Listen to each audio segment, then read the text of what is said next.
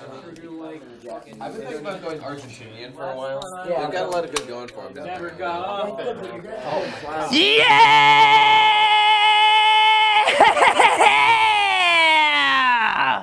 Welcome to the hottest goss in the universe, the only show where everything is a lecture. I am your host, DigiBro, and with me today is a bunch of students who are here to learn about the hottest goss in the universe.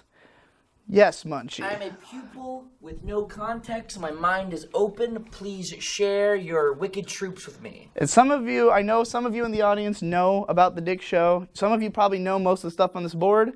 You can help me. Nothing. I know some of you know nothing. nothing. Good.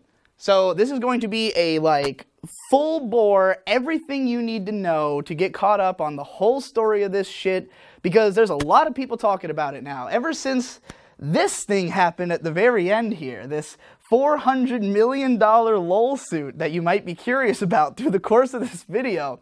Ever since this happened, lots of people have been making videos explaining this whole thing. Now, I was already planning to do this lecture way before that happened, and frankly, I think that I have a lot more context into all this shit than most of the people talking about it, because I've actually been a fan of these two guys for a very long time, and was a huge fan of the Biggest Problem in the Universe podcast, which is sort of the core center of this whole clusterfuck that we're going to go through. But really, this is about the battle of two men. Once friends turned very bitter enemies. This much bitter of enemies. And those are Maddox and Dick Masterson. Now, Maddox is one of the first people who was ever famous on the internet. I'm going to fucking knock my whole tray over. Maddox ran a website called The Best Page in the Universe that he created when he was in high school in the late 90s. And it was basically just this very curt, aggressive, masculine writing style where he would just complain about random petty things, and it was fucking hilarious. In fact, I want to read a passage from a Maddox article just to give you all an idea of what his writing style was like. Because as this goes on, you're probably going to develop some ill will towards this man hearing about his stories. And it's hard to remember that this guy was literally one of the most famous satirists on the internet for well over a decade. So let me read you a passage from my favorite thing he ever wrote, which is, anyone who doesn't like onions is a fucking idiot. It says, everything has onions in it. I love onions with all my heart and soul. My girlfriend was giving me a piggyback ride to the grocery store the other day because I didn't want to scuff up my new shoes. She was huffing down the frozen pizza aisle when I overheard some hipster chick saying, "Ew, onions!" I jumped off my woman's back and slid over like a smooth criminal. Her boyfriend shrieked, "Dude, what's your problem?" That's when a clerk tossed an onion at me from the produce aisle. I immediately dropped into a handstand and donkey kicked the onion into the hipster chick's yapper. She started chewing like a horse and crying tears of joy. She was so happy that she gave me her number, which I drop kicked out of her hand and into her boyfriend's skull. She asked me how she could ever repay me, and I gave her a stern look. She thought that look meant suicide. She was right. She said, "I know what I have to do." Then she waddled over to the houseware aisle, grabbed a potato peeler, and started peeling off her own face. Then I watched as she slowly ate her face for the next 15 minutes, piece by piece, until she bled to death. Her final words to me were, "Forgive me." I said no in sign language, and then she died. Anyway, that's enough of that. So yeah, hilarious guy, great writer. This website was up forever. His whole style was that he built the website himself. He was on this cheap local hosting called Xmission that allowed him to run this site when everyone else was kicking him off hosting. He was not, in the early days of the internet, first of all, if enough people complain about you, hosts are just going to be like, well, let's just kill him, let's just take his stuff down. But he was very, anti-censorship. He was very I'm going to have my message out there, goddammit. And this was in the era when, feminism was starting to get really, rampant in popular culture, again, in the 2000s. And, yes. What year exactly are we talking here? We're talking just Maddox got famous in the late 90s, early 2000s, but his website was relevant all the way up through the 2000s. Nigger's old. What? Nigger is old. He's old. Yeah, he's old. They're both in their 30s, mid to late 30s. So he started this website when he was in high school, and most of the time that he was working on this website, he was working after high school because he tried to go to college, he dropped out because what you will eventually learn about Maddox is that he is a fucking idiot. Like, he is literally developmentally disabled in some way. But he has managed to conquer this through the fact that he just works insanely hard. Yes. I'm sensing no bias here whatsoever. I mean, he is literally developmentally disabled. Like, it's impossible to, like, rationalize all of his actions without that. If you were to think about that and then go back and listen to The Biggest Problem in the Universe, you're like, oh, I should have known. Like, I should have known this all along, yes. I just want to say right out of the gate, he sounds like a hero. Like a man who was really disadvantaged but overcame it through sheer force of will. Maddox was a hero, but he lived long enough to see himself become the villain, unfortunately. What made Maddox funny is his intensely autistic way of analyzing things and tearing them down. And as the story goes on, he makes some pretty spurgy decisions. And so it's like his greatest strength is also his greatest weakness. And that is autism. Yeah. I mean, that's the thing.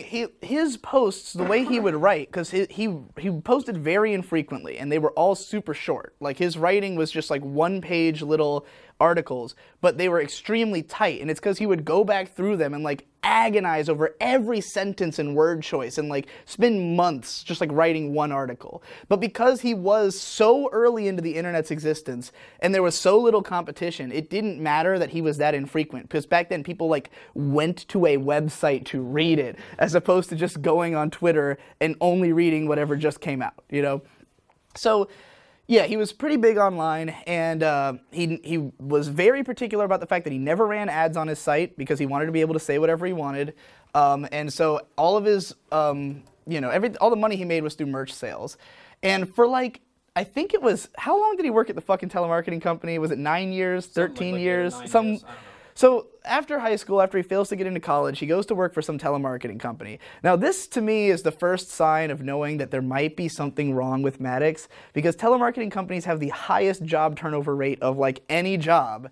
And he gets into a sort of tech position at this company and works there for like a decade and never rises through the ranks or anything. He just kind of works there doing code for this telemarketing company while running one of the most popular websites on the internet. But because he won't run ads on it, and he's very shy about taking opportunities because he's so protective of his reputation, and he's so worried that like he'll look like less of a man or something if he takes some of these opportunities, even though no one would begrudge him for a lot of the shit that he's been offered. But I don't know. He's very principled, and people respected that at the time. You know, he was seen as kind of a hero. He had his famous avatar is him as Che Guevara, which was also a T-shirt. This is kind of like that, except I drew him bald because he's mostly a bald Armenian guy. That's how most people know him as.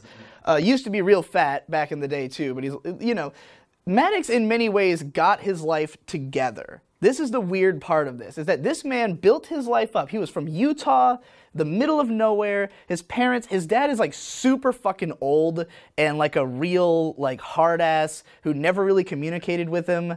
And it's just like an old surly Armenian guy who he doesn't really know that well. And he hates his mom, who I guess just because she didn't want him to do comedy, Yeah. It's easy to go through this story and regard Maddox as a complete fuck-up and a loser and an idiot. But he was and is very successful and very influential. Yeah, I don't know if he is still successful. Like, I don't know if, I think he's pretty poor considering now, like where he came from. Like, yeah. He's from the middle of nowhere in Utah, a family who was not supportive of him at all, and he worked this shitty job for a long time. Well, eventually he gets a book deal, and this is where he changes his whole outlook on everything. He moves from Utah to California, becomes an LA boy, gets a book deal, and publishes The Alphabet of Manliness, which ends up being a New York Times bestseller. So this book is fucking huge. This was everywhere in the mid-2000s. Every college kid had this, like every college bro had this book, And comedians loved him. He was like considered one of the godfathers of internet comedy, Lots of people copied his style. Arguably the origin of the Chuck Norris jokes from the mid-2000s, if you remember that meme. There was a section in the book is the Chuck Norris section, and I think that's where that I think he stole it from Conan O'Brien. Oh, did Conan come up with that first? Yeah, I think Conan's the technical genesis of the Chuck Norris. He was around for it in any case, but he did a lot of, like, the alphabet of manliness is just basically for every letter of the alphabet he thought of some like ultra manly, like B is boners, C is copping a feel, you know, they're all goofy, and he, for the sake of making this book, and this is the second sign that Maddox might be insane, because this is something he brags about, but to everyone else just sounds like, why the fuck would you do this? He wrote 2,000 lines of code to create his own chat like service with which to share images with his illustrators, because there's tons of illustrations in this book.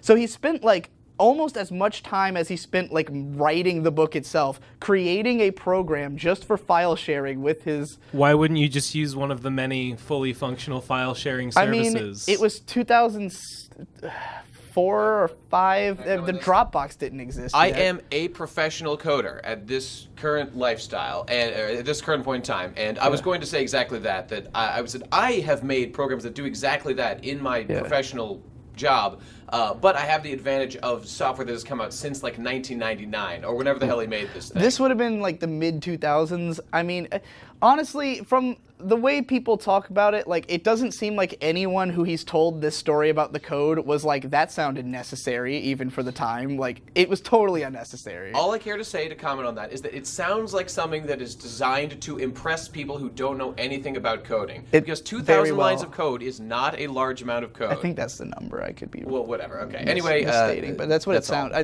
believe he said 2,000. It must be that, because he said it 1,000 times. He said it 2,000 times, and that's how I know. No. So yeah, he writes the Alphabet of Manliness. Big deal. Very, successful book. He moves out to L.A., loses a lot of weight. Here's the most because, okay, in the time since Biggest Problem, Dick Masterson over here will commonly speculate that Maddox has autism. And it seems that other people who know him kind of think it's probably the case. What tipped me off was he tells this story on Biggest Problem about how he read a book on social cues that like changed his whole life. That like he literally did not understand how to talk to people until he read a book on like what facial expressions mean and hand gestures and stuff.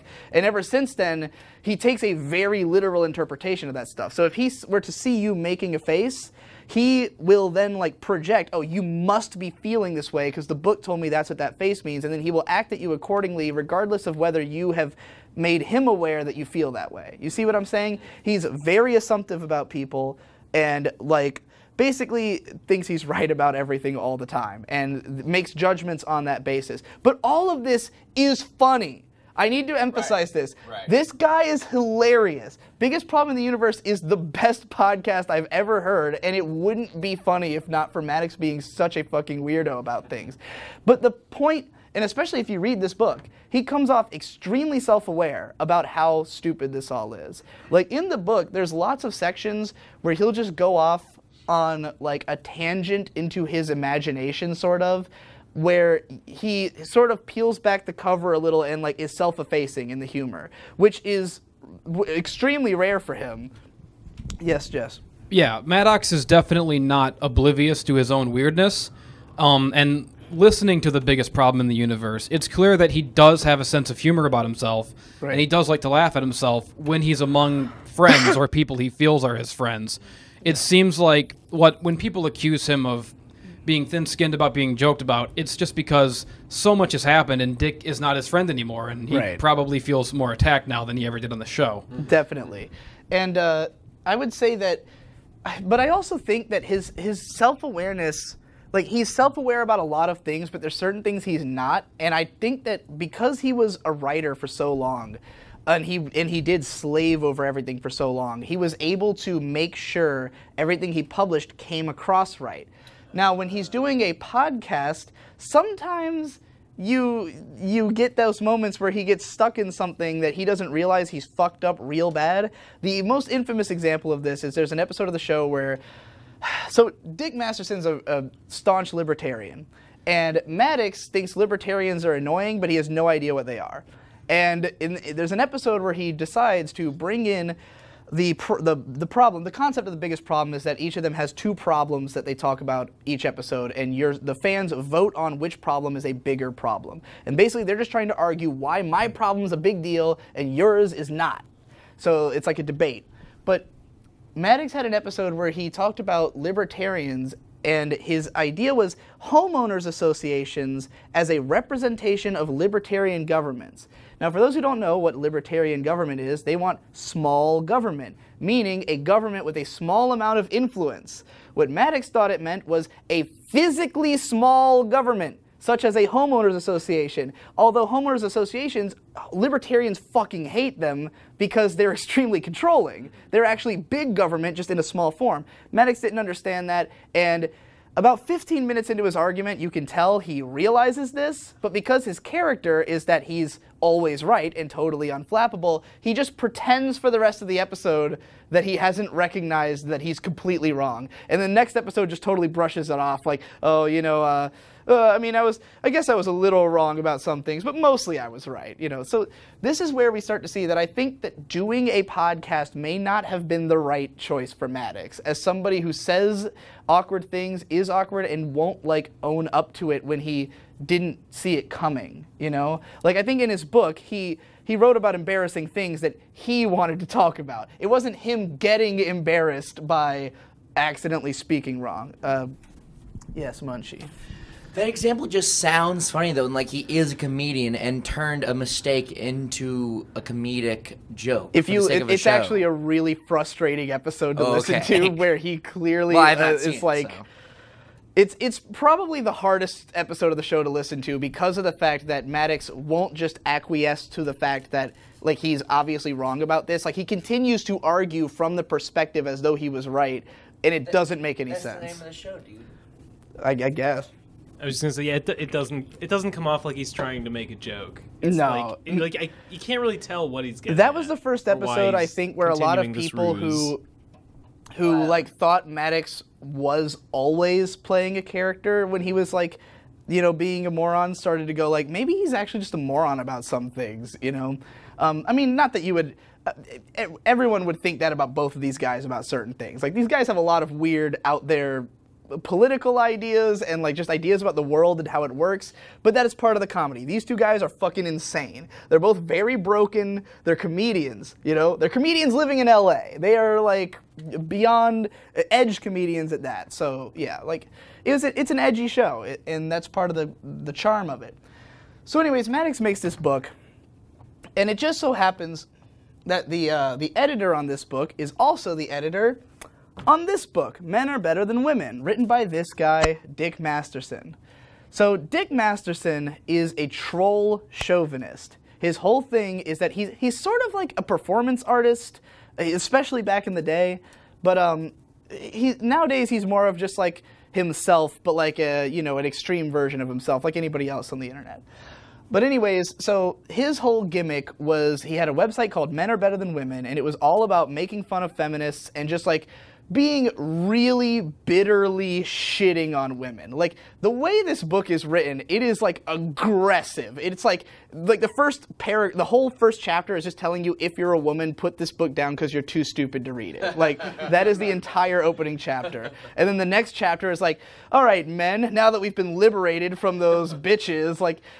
So the whole point of it was just to offend people. Like, he wanted to see, if I play this over-the-top character who's obviously fake, and I'm wearing fucking, aviator shades, and he had a giant fucking mustache. He looked like the dude from Reno 911, the bald guy with the mustache.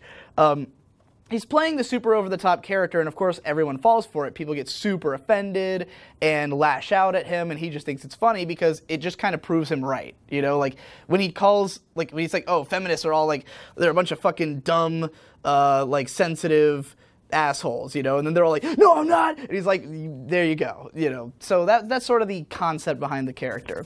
So he ends up getting a book deal. Again, this is a period where the idea of, oh, manly is cool is like a big deal. You know, 300 comes out around this time. Like, that's the tenor of internet culture. These two meet because they have the same editor, and they become fast friends because they're both writing about, it's Alphabet of Manliness, Men Are Better Than Women. Obviously, there's a men theme. Both of them had been trying to write for TV around the time. So they team up, and they start trying to write TV pilots. They wanted to create a sequel to The Man Show. And also, there's a section, I guess, is Mansers a show in itself or a section on Mansers the Man was Show? a show. Okay, so yes, Munchie. The Man Show? The Man Show was a show on Spike TV that was just like, it was like a, how would I describe it? Like a talk show. It was like a talk variety show, but all about manly stuff. And there was also a show called Mansers, which Is was like, this old nigger shit? oh yeah, Yeah. yeah. This is from the mid 2000s. Okay, old nigger shit. It was, Alright. sort of, Yeah. it was sort of like a throwback to like Gentleman's Club Playboy comedy. Like a skit comedy show, but also what I just said. Yeah.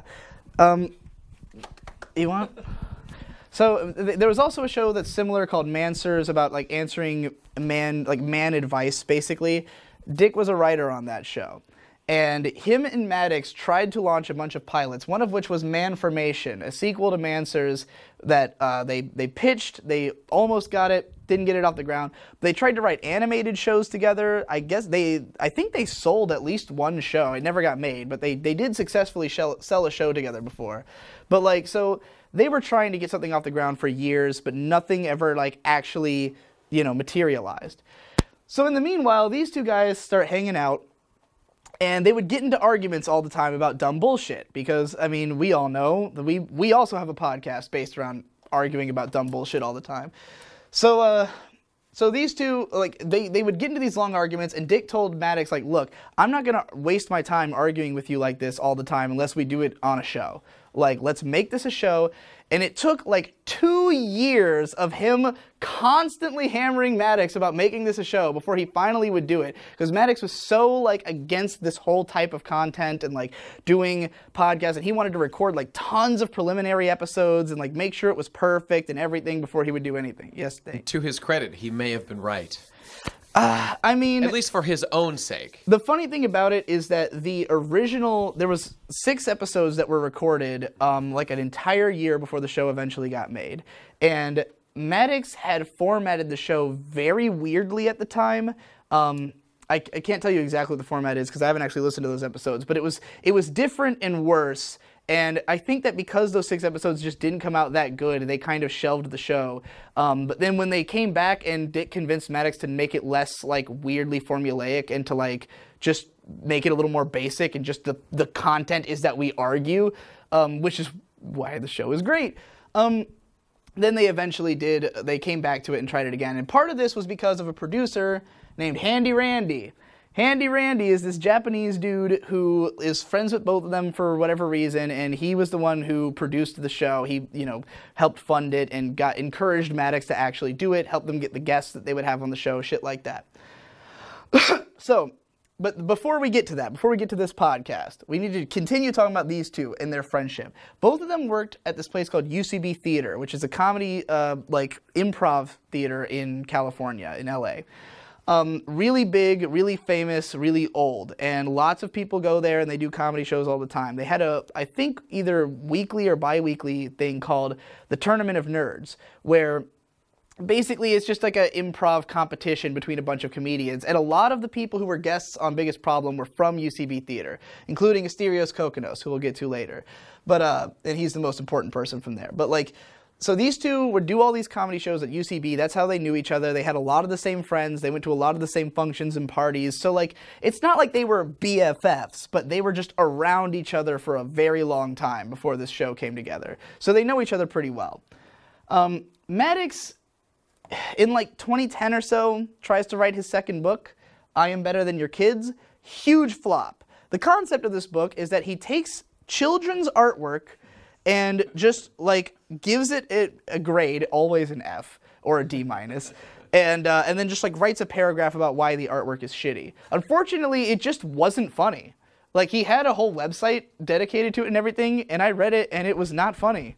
Let me I gotta chime in on that one. Okay. Oh, okay. Oh, God. That website is how I first knew about Maddox, and I thought that shit was hilarious when I was 14. You thought crappy children's art was funny? Yeah, that's how I first knew him. That's all I knew him for, was the crappy children's art, and I thought it was really awesome. It's about taste. Because the art was always super shitty, and it was funny. It was a good bit. I love the The concept. problem was that it was an old bit from like 15 years prior that he was now really? turning into an entire book. I see. Yeah, because he had already done the making fun of children's artwork, and like it's funny one time in the article, and you're like, okay, I get the joke, but years later he tried to write a whole book about it. I didn't even know that this book existed. I bought The Alphabet of Manliness when it came out. I loved it. Maddox was, I thought he was a big influence on me. Yeah. And like I did not even hear that he had a second book until years later when like Dick mentioned it. Incidentally, the reason I knew about Maddox is that there's an anime blogger called Bakaraptor whose gimmick was that he was literally Maddox for anime, and like his site even looked exactly the same, and he wrote the same style. And I was friends with Bakaraptor, so I found out about him, and like I would just periodically check the website every couple of years. That's how I knew about all the books and everything. But the crappy children's art book, which originally was called I Am Better Than Your Kids, but because it was a huge flop, they re-released a book with the changed title, Crappy Children's Artwork, still a flop. Yes, Munchie. I'm Better Than Your Kid sounds like a Munchie Shatsky podcast title. Yeah. It does. I actually love this title, and I love the concept of shitting on children's artwork. I just didn't think the things he would say about them were funny, because he'd only write like a sentence or two usually, and I was like, I can find way more to break down about this picture than you just did. I'm Better Than Your Kids, a prequel to Stealing Your Dad as if it was easy. Yeah, exactly. So this book tanks. Maddox is now in like, you know, he's kind of in decline. He hasn't really been updating his website very much over the last few years. Like in the 2010s, Maddox kind of goes quiet for a little while. Yes, Nate. I'm just curious, what is his like income stream if he's kind of dying off here Well, on the I internet? mean, does he have a regular job or something? The book got a second release. Okay. So there was like a special edition with some additional shit, you know, that got him a little extra money. Again, him and Dick were like selling shows and stuff. They just didn't eventuate. So like you can make money selling a script even if it doesn't get turned into a show as long as they buy it. So like these two had revenue streams, but like for the most part, people were not talking about Maddox anymore. He'd kind of blinked off the face of the internet until he reappears with the best show in the universe, his YouTube show. And his YouTube show is actually pretty great because it was right around the time when like analytical style videos and comedy videos were all getting big, and he was basically just writing like his articles, but he'd convert it into a YouTube video. It was like him in front of a green screen, just like talking into a lapel mic. He sounds like shit. His audio was always garbage, and he can't read a script to save his fucking life. I'm sure that those took like hundreds of takes to do, because apparently when he used to do ad reads, first of all, he never did an ad read on Biggest Problem. Dick did all of them because Maddox was so bad the one time he tried that they just never let him try again. One of the things that I like about Maddox, which became apparent once he started doing like YouTube videos and stuff, is the way he talks, because he sounds exactly like how he writes. Yeah. Like he speaks in these like short, curt sentences like, yeah, that's why it's great. I'm better than you. Yeah. You're a stupid Cool idiot. shit. Yeah. He had, dude, a lot of his YouTube videos were great. The Spider-Woman's ass one really blew up. Some of these had millions of views because they were about like relevant topics relatively soon after the things happened. I mean, Maddox took like 3 weeks to a month to make a video every time, but like they were good videos. Obviously not the best release format for YouTube to take that long on it, but this was slightly before the algorithms got to where like you have to make long videos. So I think he pretty much got fucked when that happened because his YouTube channel completely dead in the water. Not relevant to this, but someday, Radcon 4, YouTube algorithm lecture you. Oh. That's a good idea. I need fucking... I would need to consult MatPat on that one. Jeff, so anyways, that's Maddox up until the biggest problem. He started a YouTube show. He's actually kind of on an upswing because of this YouTube show. He's like kind of coming back. People are hearing about him again.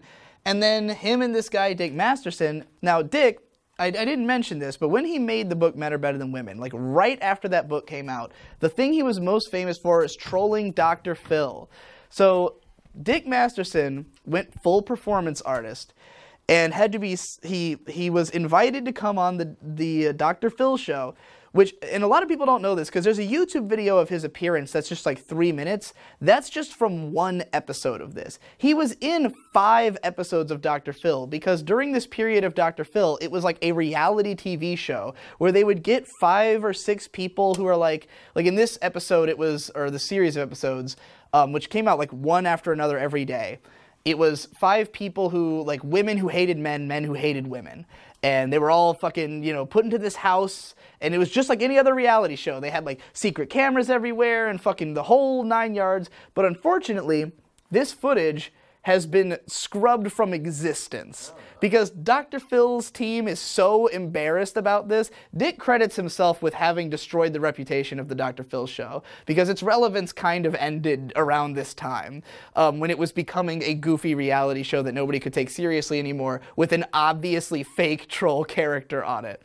But so he goes on Dr. Phil. They have to put him through tons of psychological screening and everything to make sure he's legit. Of course, he fakes it all. He makes it through all the hoops. He makes it on the show. He keeps up the character the whole show. It's a terrible experience for him, but he's, famous as the guy who trolled Dr. Phil now. And lots of people have seen the clips because he has great zingers and fucking one-liners.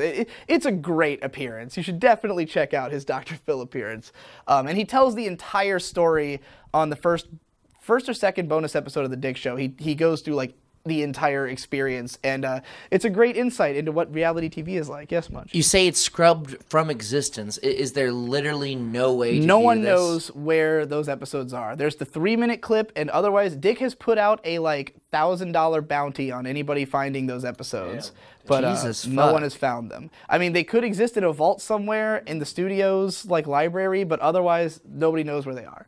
Terrifying. So that's what he's most known for. That was in like the late 2000s, but Dick was not famous when this podcast started. He's just a guy who Maddox happens to know. And the main source of income for him is that he's a co-owner of like a company, like a contracting company, like something totally normal. He still has a totally normie job that he does aside from all this. So like Dick, his real main revenue source is just this job he's been doing for like a decade that has nothing to do with comedy, and that he has done an amazing job of not doxing over all these years. Yes, Nate. I'm just curious, like how much time does his normal job eat up out of his day, out of his week, I don't think much because I think he's just like a name on the company. Okay. Like I think he co-owns it, but I don't think he really runs it or anything.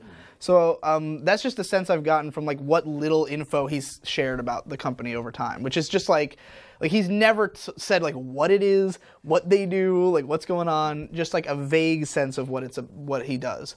But that's his normal job.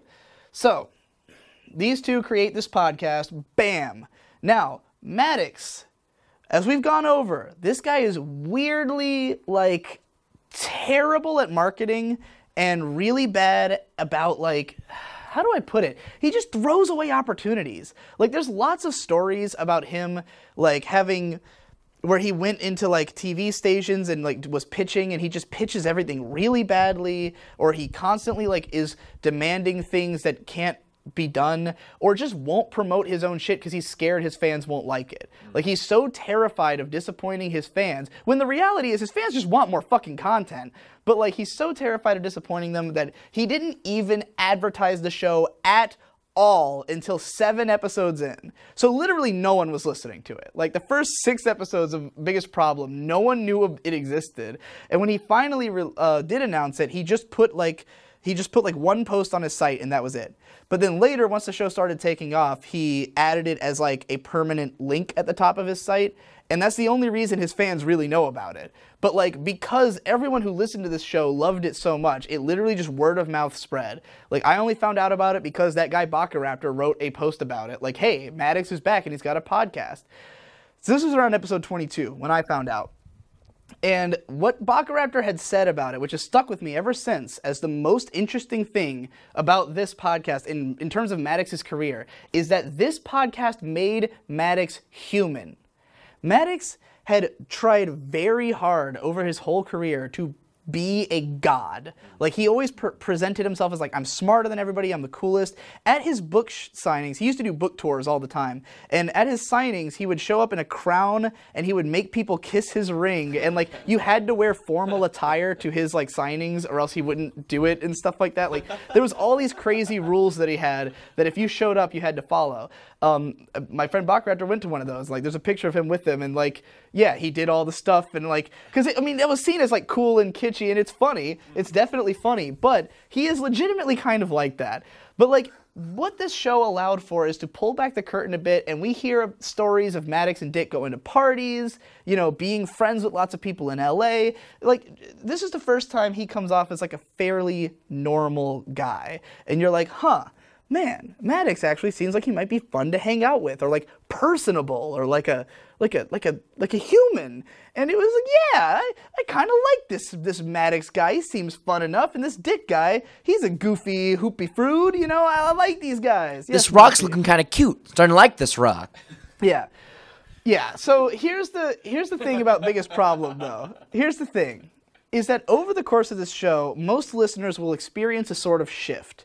Because at the beginning, almost everyone who watched the show was a Maddox fan. Nobody knew who Dick Masterson was. So in the beginning, it's like all Maddox's fans, and they were always on his side. Because in the beginning, Dick treated this as purely a comedy podcast. He was like, this is supposed to be funny. It's not really arguing. We're not really trying to make points. I don't really give a fuck about any of these issues. But Maddox has this growing sense of self-importance over the show, where it seems as though he's come to believe he really is solving all the problems in the universe, or like detailing them all because it's actually important work to be done.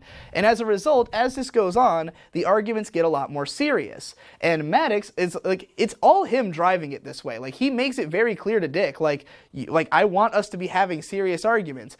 Problem is, once Dick actually starts being serious, it starts to become apparent that Dick is a lot smarter than Maddox about most of these issues. And so a lot of fans of this show, gradually, you start off always being on Maddox's side, and by like episode 60 or so, you're always on Dick's side, with exceptions here and there, you know? And also Maddox, as he starts taking his arguments more and more seriously, that's when we get stuff like the libertarian government argument, where he's taking it very seriously, he's just totally wrong. So, yeah, the show gets weird as it goes along, but it also gets better, because when Dick stops fucking around, he's actually more interesting. Like, this is when we started to be like, oh, wow, this guy has actually got some unique perspectives on the world. And, yes, Jesse. Maddox himself on the show always seemed to be caught between trying to be like a social satirist and also being an absurdist comedian. Yeah. Because, like, one of the reoccurring arguments on the show was that Maddox would always say to Dick, it's not a contest. Because in his mind, he was legitimately trying to compile a list of what, in order, the biggest problems in the universe were. And so Dick would treat it like a contest, and he felt that, like, the fans were voting as if it's a contest, who they liked more, and that was eschewing the poll. And so Maddox would often want to bring in more serious topics and like social issues, but at the same time, Maddox would also occasionally bring in dumb shit like horses and like just absurdist stuff. So for what it's worth, horses are like one of the biggest problems. Like, I was on board for horses, monkeys, every stupid animal problem he brought in. I was like, Maddox, this is the one time you're getting my vote. Fuck all animals. Yes, Nate. You know, as someone who's seen, I think, around 7 or 8 episodes of this show, so I have not gone through the arc that you've described, and basically everyone who seems to watch the show has said the same thing that you've just said. But there's a certain, everything that you're saying about sort of the way that he's really trying to solve the problems, and it's not a contest, all of this seems to be sort of like weirdly utilitarian in essence. Maddox is okay. I know so that I have a lot of sympathy for where he's coming from. Loving Maddox. No, well, that's I already do. That was the funny thing, is that because I knew that you'd listened to the first 7 episodes and came out always agreeing with Maddox, and I'd felt the same way in the beginning. But again, he's literally competing with somebody who is not taking it seriously at all. Like, all of Dick's early problems are retarded. It's all shit like, you know, stepping in dog shit, piss driblets on your pants, like, you know, dumb shit, but relatable. But it was all great. Yes, Mushy. Do not tell me piss driblets are not serious. Do not fucking say that to me. I'm with you, but I'm just saying that, like, Maddox would bring in stuff like female genital mutilation, and Dick would bring in like motorcycle fairings, that like police motorcycle fairings. You know. You know, I totally understand that the audience will witness the show, but I just want to say I have some real sympathy for Maddox in this particular area, because it seems like he had an idea of where he wanted the show to go, and he's a very, you know, one-track mind, static kind of guy, and when he even if he was able to detect the shift in the show and see the audience preferring like it moving in a different way, and of course the clash between autist and goofball, to varying degrees, was something they enjoyed. There's that inner struggle of, no, this isn't what it was supposed to be. I feel my soul being twisted into a comedy show that I want to be serious. And that's the thing. So I feel for him. Well, like Jesse said, I think that the show ended up being kind of like that. Maddox was just kind of confused about what he even wanted the show to be, because he did want it to be a comedy show. Maddox is now flat out doing a news show where he just reads news articles and gives his hot takes on them. Yeah. And I was listening to a recent 5-minute podcast by Asterios where someone asked him to say some nice things about Maddox, and he brought up that, and he said something that puts a lot of Maddox into perspective, and is that he's finally doing what he wanted to be doing from the beginning, which is talking about the news and stuff. Yeah.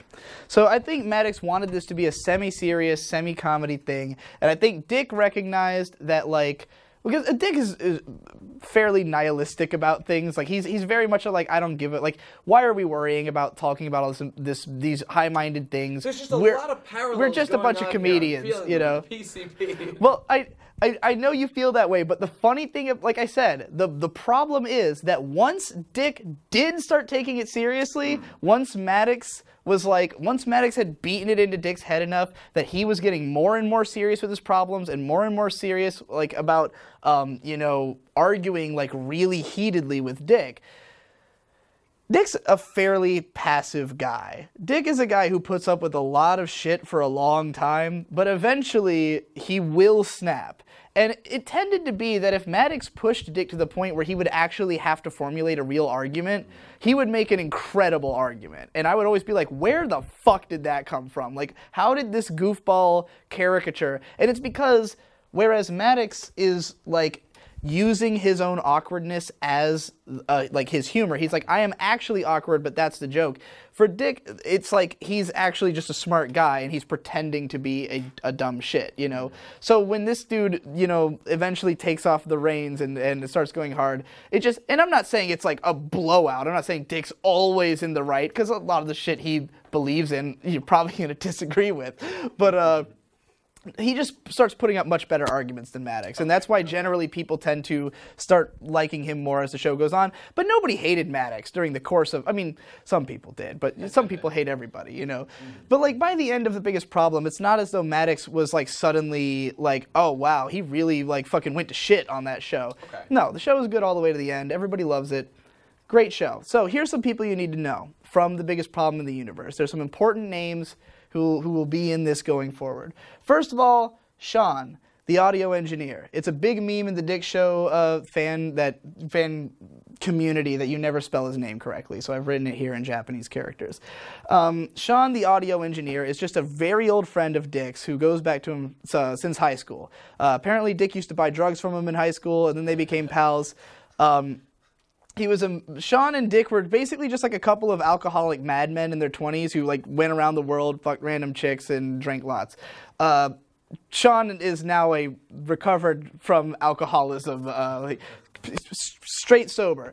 Sean's a very, like, straightforward guy. He's not involved in comedy at all. He's just an audio engineer. But because he's friends with Dick, they have a great, like, back and forth, So in The Biggest Problem, Sean was just, like, kind of in the background. And he was only brought in episode 2 because Dick had tried to produce the first episode and it sounded like shit. So he brought in, he hired on his buddy.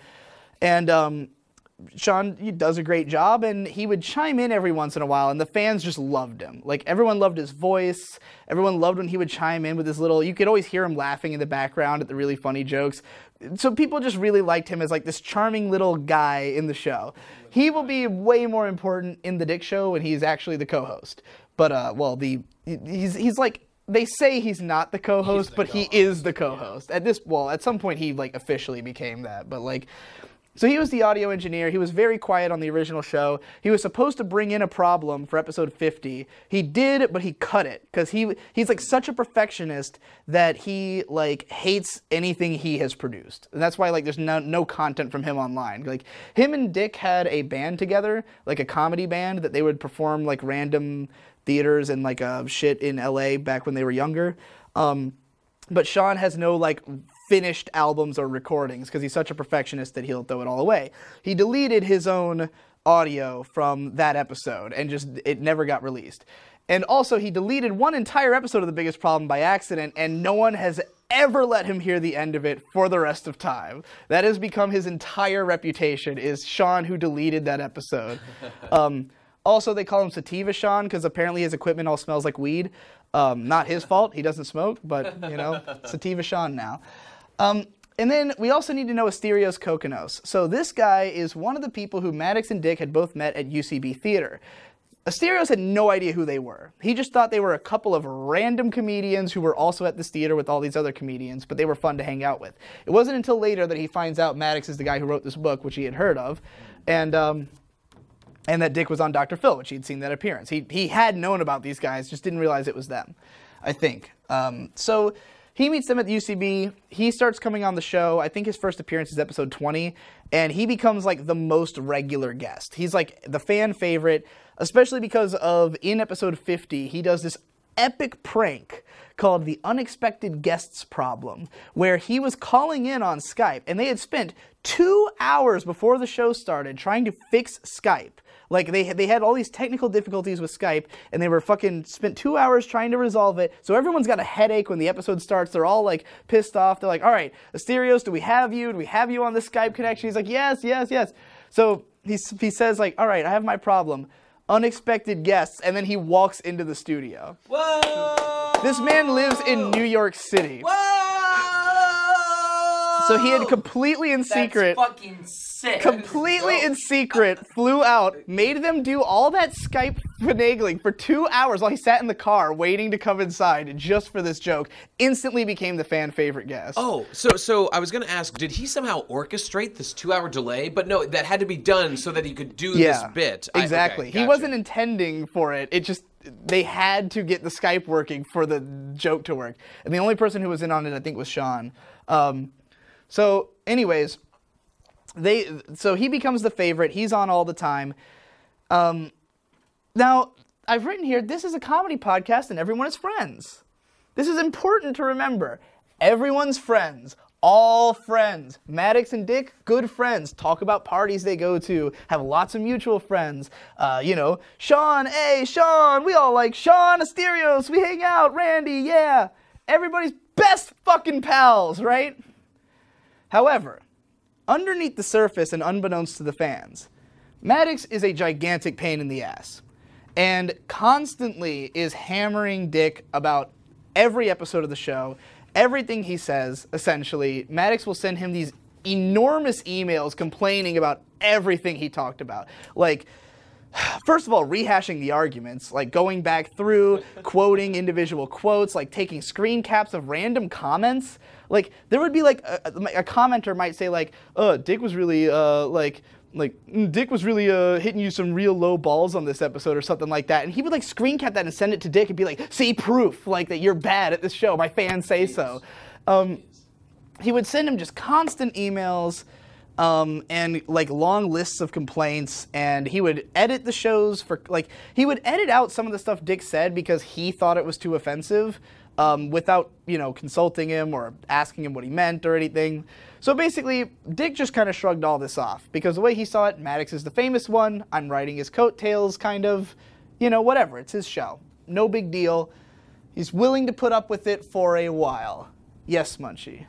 What exactly do you mean by complaints? Like he would nitpick things that Dick had said on the podcast? He would like just nitpick his entire approach, essentially. He hated some of Dick's bits. Like, they had a bit where every time Maddox lost, he would play a 30-second clip from the movie Titanic. Because Maddox had written an article once where he like said that he would never watch Titanic. And so this was it was fucking hilarious, and it was everyone's favorite bit. Maddox killed it because he thought it made the show too much of a contest. He thought people were voting up Dick's problems just to make him listen to Titanic. Which is not even true because Dick would lose all the time. So, like, if that was true, it would have always been Dick who won, but it wasn't. But in any case, he killed that bit. He would complain about, like, just lots of random stuff. I mean, the way Dick talks about it, he was like, this is how Maddox has always been. Like, even before the show, he just complains constantly and sends people emails all the time. And the way I imagine Maddox's life is mostly sending emails, because he has described that it takes him like hours to compose emails. Like, he writes an email like he writes his own articles for his website to literally everyone he writes them to, and he writes them constantly. Yes? You know, I don't know if this is another real parallel or not, but since I am also a programmer, in my job, in my, the company I work at, I actually spend a lot of time composing long, extremely detailed emails. So I'm just wondering if perhaps the corporate world... It's that he's a... Yeah. Yeah, has it made him to be this way? It's such a detail-oriented... Because clarity is super important in that sort of thing, so I don't know. But he was writing that way when he was in high school, too. Yeah. Well, we don't know that. It's just with the emails he was saying to Dick, right? Well, yeah. His writing style was always to like comb over every word of every sentence, though. Okay. I mean, and granted, like, Maddox is aware of this as a problem. Like, he talked about perfectionism as a problem on the show once, and like went into depth about how he's got like, I guess there's some kind of app you can install that makes it so when you send an email, it actually like captures it and lets you check over it again. And that this had made it so he was like able to confidently hit send on emails because he knew he could look at it again. So that's the kind of level of thinking this guy is on, of like real obsessive about these kind of things. But anyway, Dick just kind of shrugs most of these annoyances off. Whatever. It's a fun show to do, and it's got lots of fans, and it makes a little money. They have advertisers, Harry's Razors, I bought them, good razors. Casper mattress, I sleep on one. Promo code biggest. I literally bought everything they advertise on this show, I think. So the show is mostly paid for by ads. Now, here's the funny thing about it again. Remember, Maddox is the worst at marketing himself ever. He doesn't realize that the biggest problem is pretty big. It's got millions of downloads, lots of people like it. They were only making like 22 grand a year on it total from all the ads and everything. So like, this was not a sustainable career for both of them to have doing this. Like, they also have to pay Sean, and both of them have to take a cut. This show could have been making a lot more money, I think. I mean, Dick's show makes that much literally every month now. And Dick's show is a less popular or less beloved podcast than the biggest problem was, I would say. But it makes way the fuck more money because Maddox just thinks for some reason, he thought the only way he could make revenue was to work through ads. He just didn't even think about opening a Patreon, I guess. Even though this Patreon was well established by this point. Like, everybody knows you can crowdfund shit. And Maddox is a beloved internet personality. So if he had opened a Patreon at this time, would have been huge. But anyways, let us move along to Chapter 2. The Red Wedding. Just like in Game of Thrones, everything goes to shit. So, it's a very simple story. All that happened is Dick and Maddox are at a wedding. They both happen to be there. Dick starts talking to a hot girl and leaves with her. Turns out this hot girl was Maddox's girlfriend 3.5 years ago. Now, Maddox is currently dating someone else. He's dating a girl named Mental Jess, who he's still dating to this day, at the time of this wedding. Mental Jess. That's what they call her anyway. Mental Jess. He's dating her at the time. But he sees Dick leaving the wedding with his ex-girlfriend. Now, unbeknownst to Dick, Maddox has a lot of unresolved feelings about this woman. But he doesn't know that yet. As they're leaving the wedding, Maddox, who is paranoid about anyone who he cares about driving with Dick because he knows that Dick has driven drunk many a time before. So he's concerned that Dick has had any alcohol consumption and that this girl should not drive with him.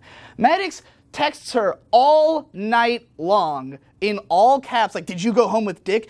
I hope you didn't go home with Dick. Like, don't drive with him. He's a drunk driver. Like just obsessively texting her all night. She's freaked out by this. She turns off her phone, says, thank God that psycho doesn't know where I live, and her and Dick go to her place and fuck.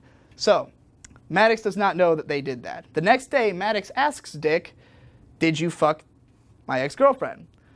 Dick knows that if he says yes, this will kill the biggest problem in the universe. So he says no, but this is a lie.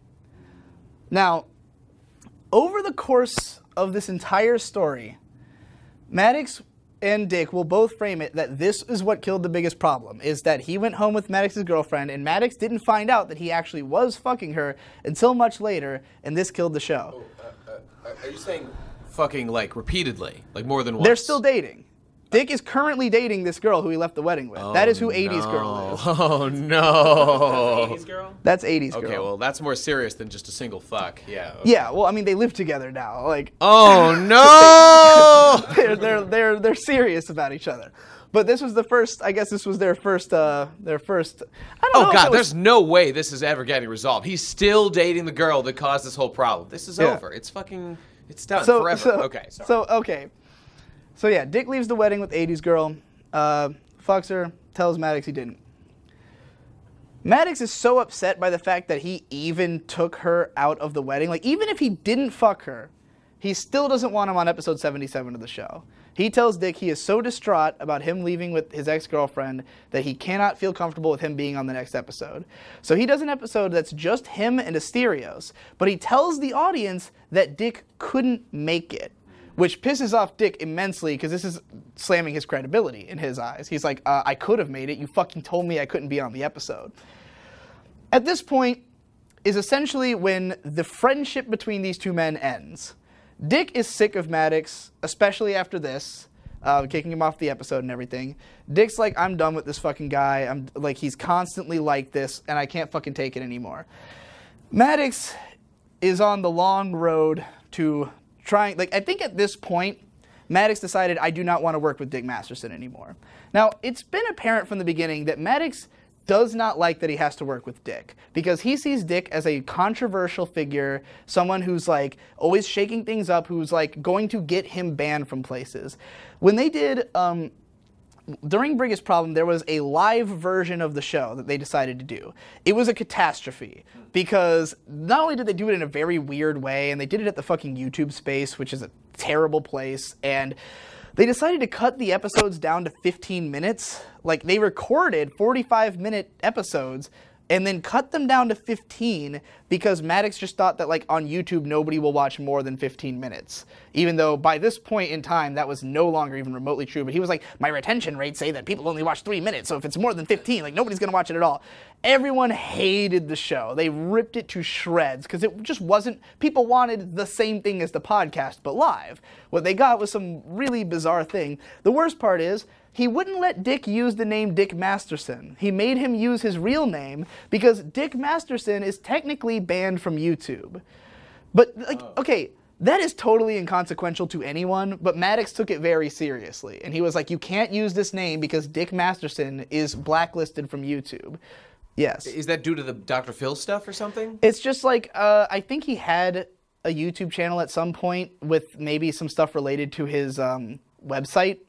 I don't know exactly, but he's supposedly it doesn't fucking matter because it's irrelevant. No one is on YouTube now. Yeah, no one is banned from YouTube. That is not a thing. Like, Maddox just took it like weirdly seriously. Yeah. I'm very confused right now. When did this live show happen? This was like 20 episodes into the podcast going on. Okay, and or maybe did it 25.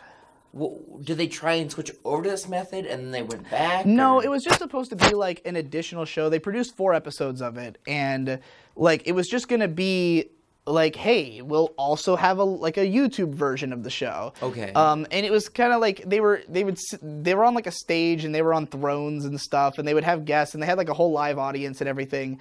But it was just weird and corny, and I mean, I thought it was all right. I didn't hate it, but a lot of people hated it. They only made 4 of them, and because people hated it so much, they just quit and didn't do any more. But it was, I mean, honestly, Dick also tells the entire backstory of the live show in one of the bonus episodes, and it's pretty much another case of Maddox's weird obsessiveness is what ruined it, because, like, if he had just done it in, like, the normal way that a YouTube video is made, it would have probably been fine. But anyways, so Red Wedding happens. Now, I think, my theory, is that Maddox wanted Dick off of this show pretty much from the beginning. Like, he always had a problem with Dick's bits, he hated his ideas, he hated his presentation, he hated that he was controversial, he was constantly insisting that he tried to go under different names. He would, apparently at one point, he pitched the Biggest Problem to a like TV network, or it was like in like a collection of things he was pitching, but he pitched it without Dick and did not mention Dick because he's like afraid that mentioning him will mean it won't get picked up. He seems to see Dick as like, this guy is a dangerous blacklisted artist, which is not true. It becomes true later thanks to Maddox, but it's not true at this point. Maddox is just weird about it. By making it true in the future, he's now able to justify it in the past. It's a brilliant move, Final Fantasy logic. It's perfect. All the lectures are connected. So... Rose boys, Rose boys, Rose boys, Rose boys, Rose boys, Rose boys. You just got a giant blob of So that was deep ground, not me. So basically the Red Wedding puts the biggest problem into its death spiral. This was episode 77 was when this happened. The show is 105 episodes, so about 30 weeks later, the show is dead. And during this time, Dick and Maddox stop hanging out, and they start getting way more contentious. If you listen to the show and you pay attention to like what it feels like after this episode, feels very different. They're way more at each other's throats. There's moments where Maddox is talking about his friends, and Dick is like, yeah, I don't understand the people you hang out with. And like, oh yeah, you're always like around weirdos. And like, it becomes very apparent they don't hang out anymore. Like, these two used to go to all the same parties. They do not anymore. They do not want to be around each other. They don't like each other. But the show is still going, and they have not made... None of this is known, by the way. This whole wedding shit, none of this is known until way later. It's all explained in Dick Show episodes at a later date. And it only gets explained because of some drama that starts up right here. But we didn't know any of this. It's only if you listen back that you're like, oh wow, like, yeah, episode 77. Obviously things were going downhill. At some point, Maddox gathers Randy and Dick into a bar, and he has this enormous list of problems he has with the show. And he goes through like hours and hours of like just like grinding them about everything. This gets to a point where Dick is finally just like, dude, fuck you. Like, I'm not putting up with this anymore. Like, we are done as friends. We are only professionally in a relationship now. Like, this was like the moment that everyone was just like, I don't want to fucking, like, they didn't want to work together anymore. So, but this is still... It's still very much in the background. Like, it hasn't reached a boiling point quite yet. Until Maddox decides to launch a podcast network. Now, my theory here is that the reason Maddox launched this network is that he was trying to continue doing podcasts, but no Dick. And I also have a theory that this was all one big ploy to eventually make it so he could do the show, The Biggest Problem in the Universe, without him. But without having to just kick him off and look like the bad guy. Unfortunately, he ends up looking like the bad guy in a much worse way in the future. But, so around this time, he starts planning his podcast network. He's going to involve different sponsors, different shows, his other friends who aren't Dick Masterson in this network. He wants to take a 2-week hiatus to finally prepare for it. So during the 2 weeks that they're not going to be able to run the show, Dick says, well, how about like that time that you kicked me off the show and replaced me with Asterios? What if I just do the show with Tim Chang's? Now, Tim Chang's, did I even write him up here? I don't think so. Fuck is Tim Chang's? Yes? Oh, he's up here. He's right here. Tim Chang's the Rhyhorn, right? Yes. Tim Chang's the Rhyhorn was named after Tim Chang's. I totally like missed this whole line of people. These are just like supplementary characters of The Biggest Problem. You've got Dick's man Steve. This was a guy who Dick met at Burning Man, which is a festival in California where a bunch of rich people drive into the desert and live in huts and build things and get fucked up on drugs for like a week. And he went to Burning Man and he met this guy Steve who saved him from getting chlamydia by advising him not to fuck this girl because she had chlamydia. And so Dick took him in. This guy was like, he was like, he had just become homeless or something like that, and Dick took him into his house and let him live there for a while. And he would call him my man. He would just insistently refer to him only as my man.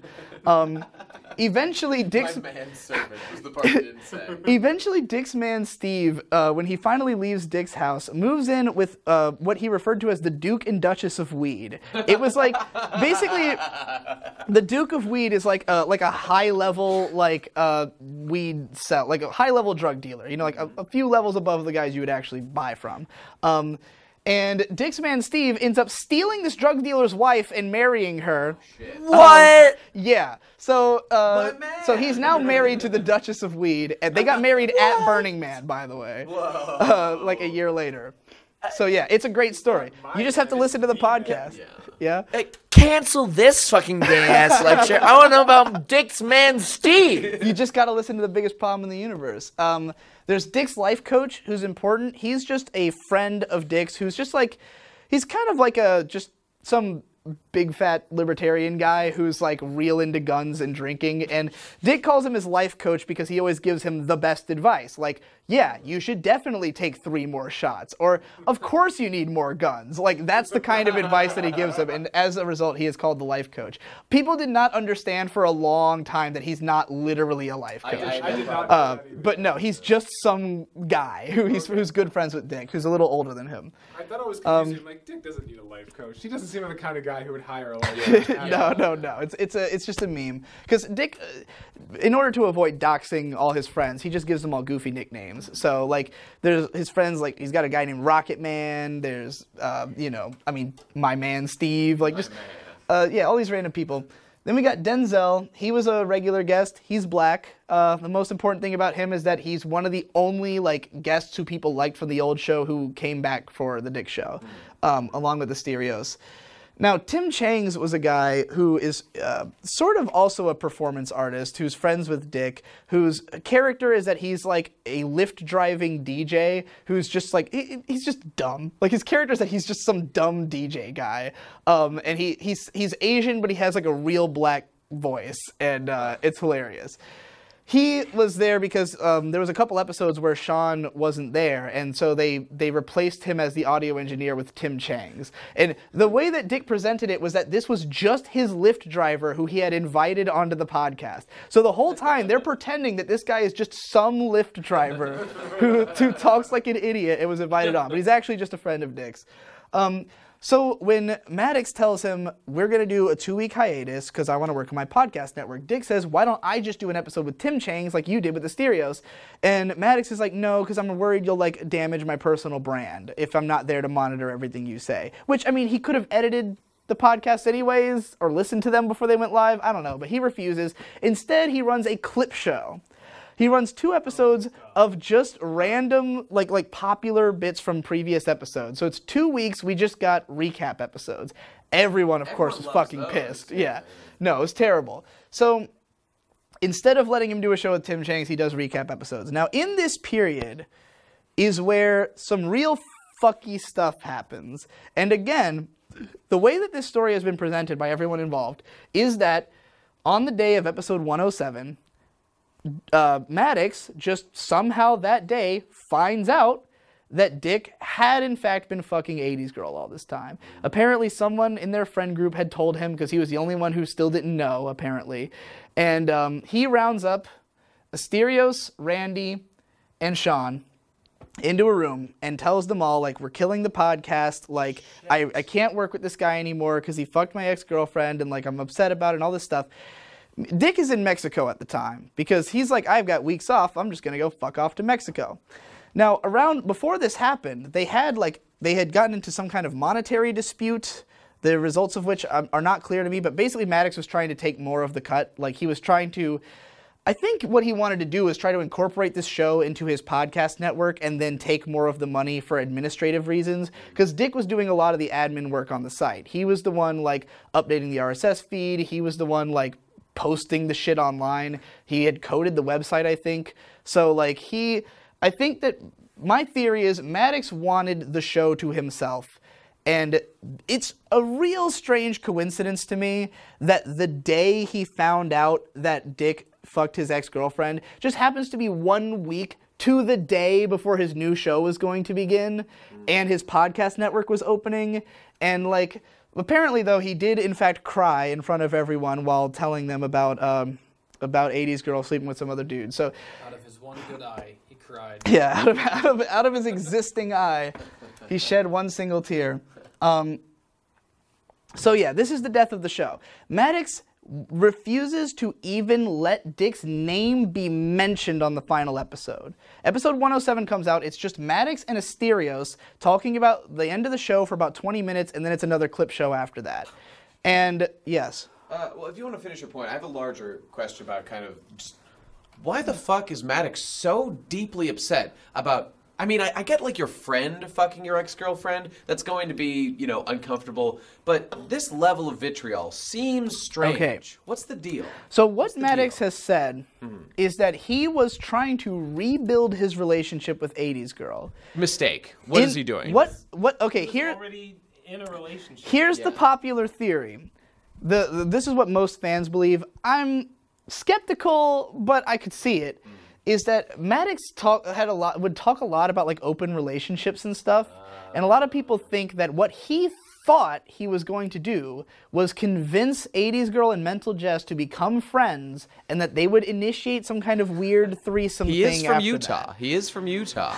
Yep, they know how to do it out there. So that's the popular theory. I mean, he insists that like. I mean, later into this, we're going to find out that sometime after they broke up, he sent her this like long "I wish you'd get back together with me" letter that is deeply unsettling to have to listen to. Yes. So I guess we can just infer he just simply is not over He's her not in over any her. way. It's been 3.5 years and he's with someone else, but he's not over her. I guess and it happens. apparently him freaking out about her going home with Dick was in fact really hard on his current girlfriend. She was not happy about it. Didn't break up with him though. Don't know why. They do live together. They were living together at the time, by the way. He was living with his new girlfriend, texting his ex all night about leaving with another guy. Yeah. Where was this information revealed about, like, Maddox's side of the story? Saying, because I haven't heard him say much about anything. Which side? Which part? About like how his girlfriend was mad about him freaking out. Apparently, there was a quote I saw where he had said it was, quote, really hard on the poor girl, where it was the exact phrase he used. I think it was just in like one of the leaked. He's talking about it like she's a horse. Yeah. Well, it was hard on the poor girl. I mean, basically, a lot of the info about how Maddox perceives all this has come from the fact that since all this drama down here began, lots of fans.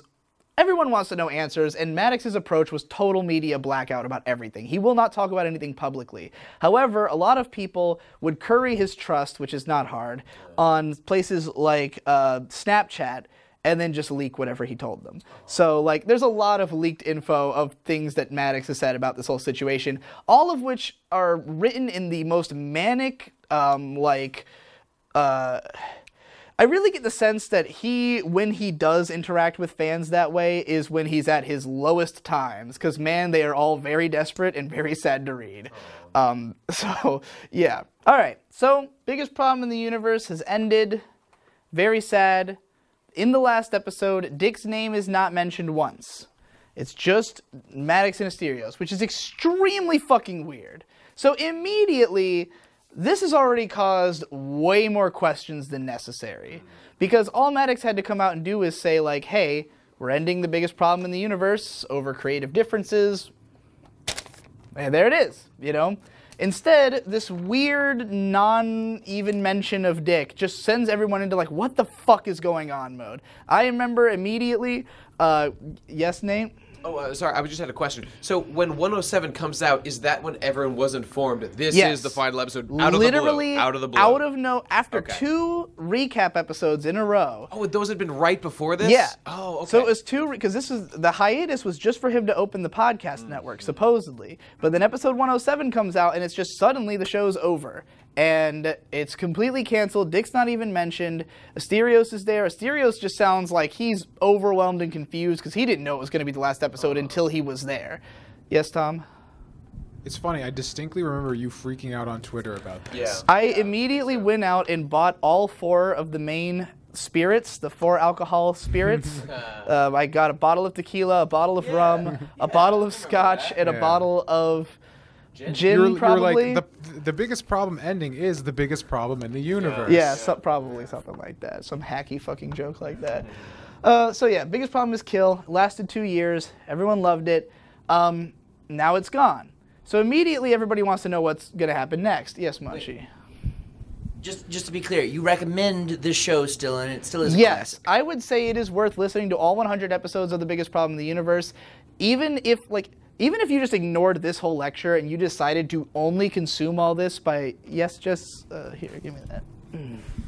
I just want to say, I really love The Biggest Problem in the Universe. Yeah. Regardless of like all of this that's happened since, whose side you take, who you listen to. It's probably the best podcast ever, and I don't think either of them have done anything as good since. I love the Dick Show, but even that is nowhere near as good as The Biggest Problem was. It was the greatest concept for a podcast possible. Those two personalities were so fun, and just the central conceit of comparing problems. And it could go on forever.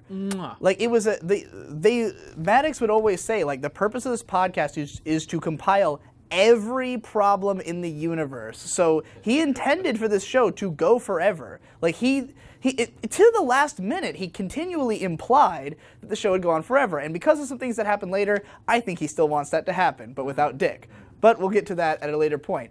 But remember, these two created this podcast together. It is equally their brainchild. Maddox may have been the one who had the fame to make it work, but it's entirely a co-production. Yes.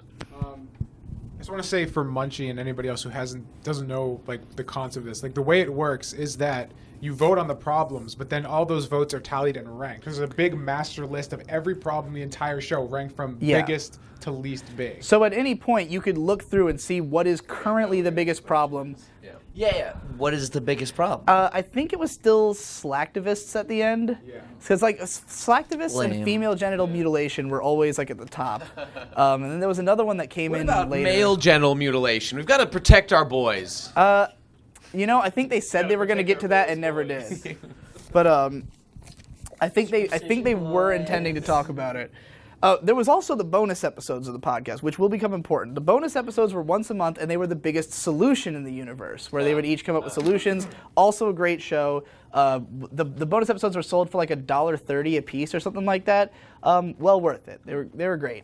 Everything to do with the show is worth listening to, and I'm going to warn you right now that we're about to get to the part where you can't like Maddox anymore after hearing all this. So if you want to listen to this show unbiased, at least to some degree, like, listen to it now. If you're like curious about the show and you don't want to have your perception of it colored by the things that happen here, because it will be colored, going back to listen to this show, knowing what you will know in the future, does change how the show feels a little bit. Because you're just like, I don't know, it's just like a lot of the things Maddox says, you're a lot more like woke about, you know. I listened to the first like 20 episodes kind of recently while playing video games, and I was just like, let's just say that the part of the show where I had initially been more in agreement with Maddox, I was less so than I had been the first time, just because like I don't trust him anymore. So some of the things that I could just like let slide because I just thought they were just funny, I would be like, oh wait, he probably actually thinks that based on what I know about him now, you know. So there's just little subtle differences, but I mean, either way, it's a great show and it's worth listening to. But it got killed after 2 years. The Dick Show is about to be longer than it ever was, like pretty soon. So they're both about 100 episodes at present. These ones were at first always an hour long. They eventually became almost always like an hour and a half because they got really front loaded. Dick Show is usually like fucking almost 3 hours. It can be honestly a slog sometimes. Yes. When did all this? When did the biggest problem end? The biggest problem ended early 2016. So it started early 2014, ended early 2016. The very next week, both hosts have new podcasts. So immediately, now the show came out every Tuesday. At some point, someone had advised them, you know, you've been missing a huge opportunity by not saying at the end of every show, see you next Tuesday, cleverly concealing the word cunt. So, see you next Tuesday. Yeah, okay. So Dick started, from that point forward, Dick started saying that at the end of every episode. So the show came out every Tuesday, and once it ended, the next Tuesday, the Dick Show comes out, as does the best debate in the universe. Yes, Munchie. I think I can tell which one's more important by the space they take up on your board. The best debate in the universe, literally no one cares. No one cares. This show is not good. But when it first came out, okay, no one knew any of the drama. No one knew any of this was going on. We were just like, sick, 2 shows now, you know? Yes, Jesse. I did listen to the first, like, maybe 5 or 10 weeks of the biggest, the best debate in the universe. You know, Maddox at that time was still a fun guy to listen to, but I just dropped it. Not even because fuck Maddox, just because I didn't have time in my life for 2 weekly podcasts, and Dick's show was better. And I mean, let me tell you, when I'm going to explain the concept of the best debate to you, just because all you need to hear is the concept, and you'll immediately know everything you need to know.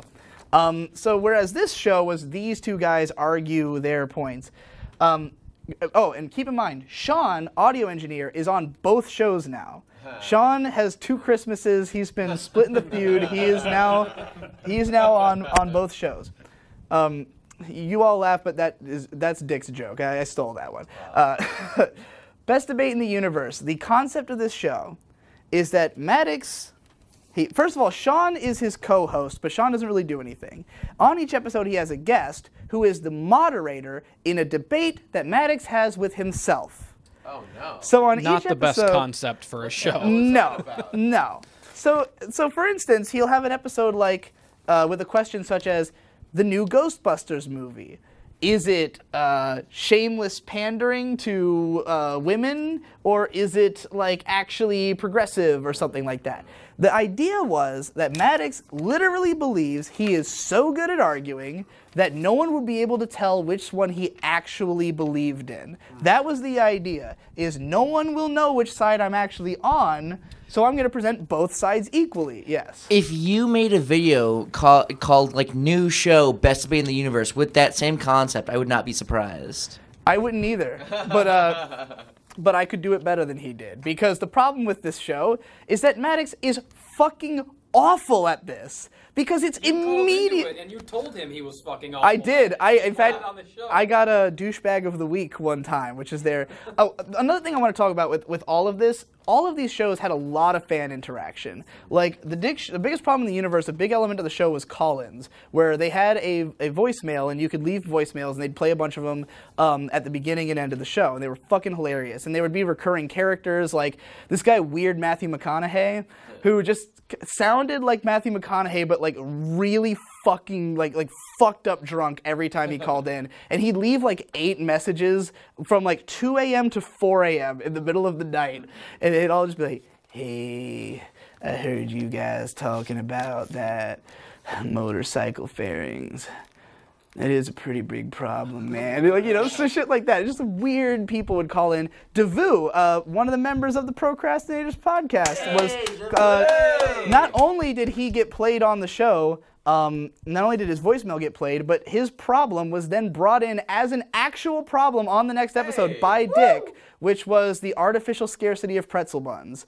So, so our little clubs, yeah. What the fuck are motorcycle fairings? Like like on a motorcycle, if you try to make it look like a cop motorcycle, like that shit that's on a cop's motorcycle. Plastic stuff around. Yeah, and like people put those on their shit, which makes them look like cops, and it pisses Dick off. Yeah.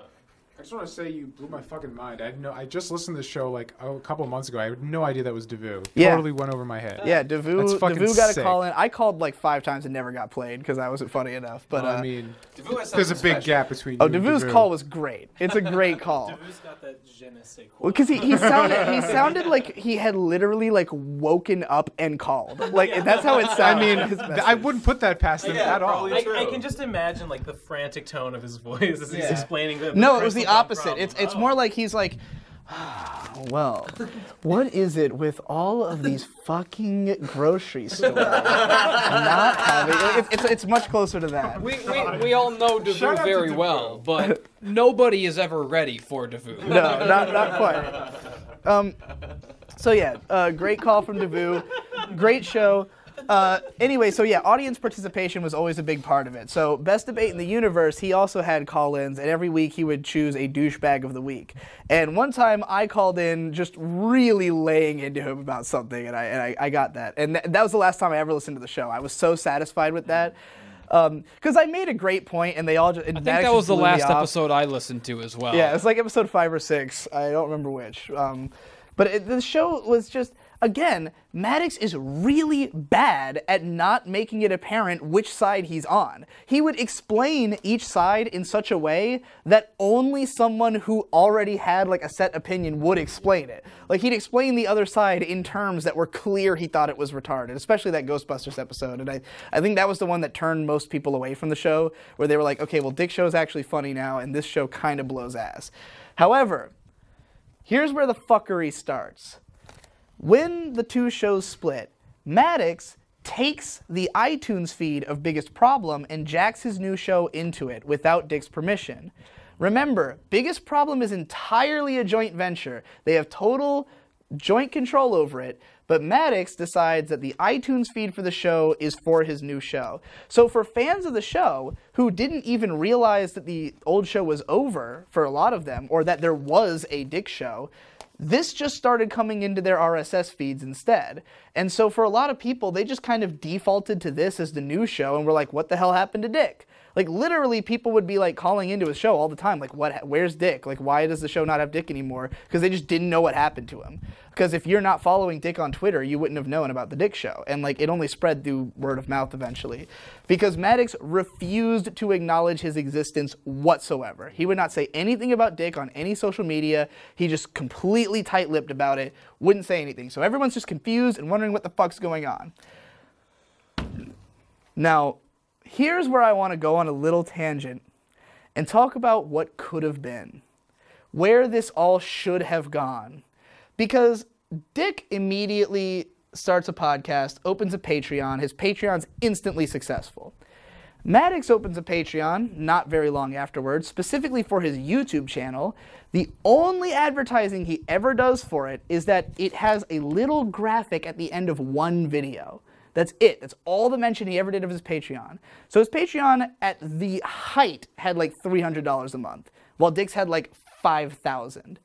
Now what Maddox easily could have, what Maddox easily could have done is opened a Patreon and just said to his fans like, hey, doing Patreon now, got a new show, come on, like people still liked him. Nobody thought he was an asshole yet. Unfortunately, he totally doesn't advertise his Patreon at all, so nobody finds out about it, nobody donates to it. The only people who ever talk about it is to make fun of it for being smaller than Dick's. And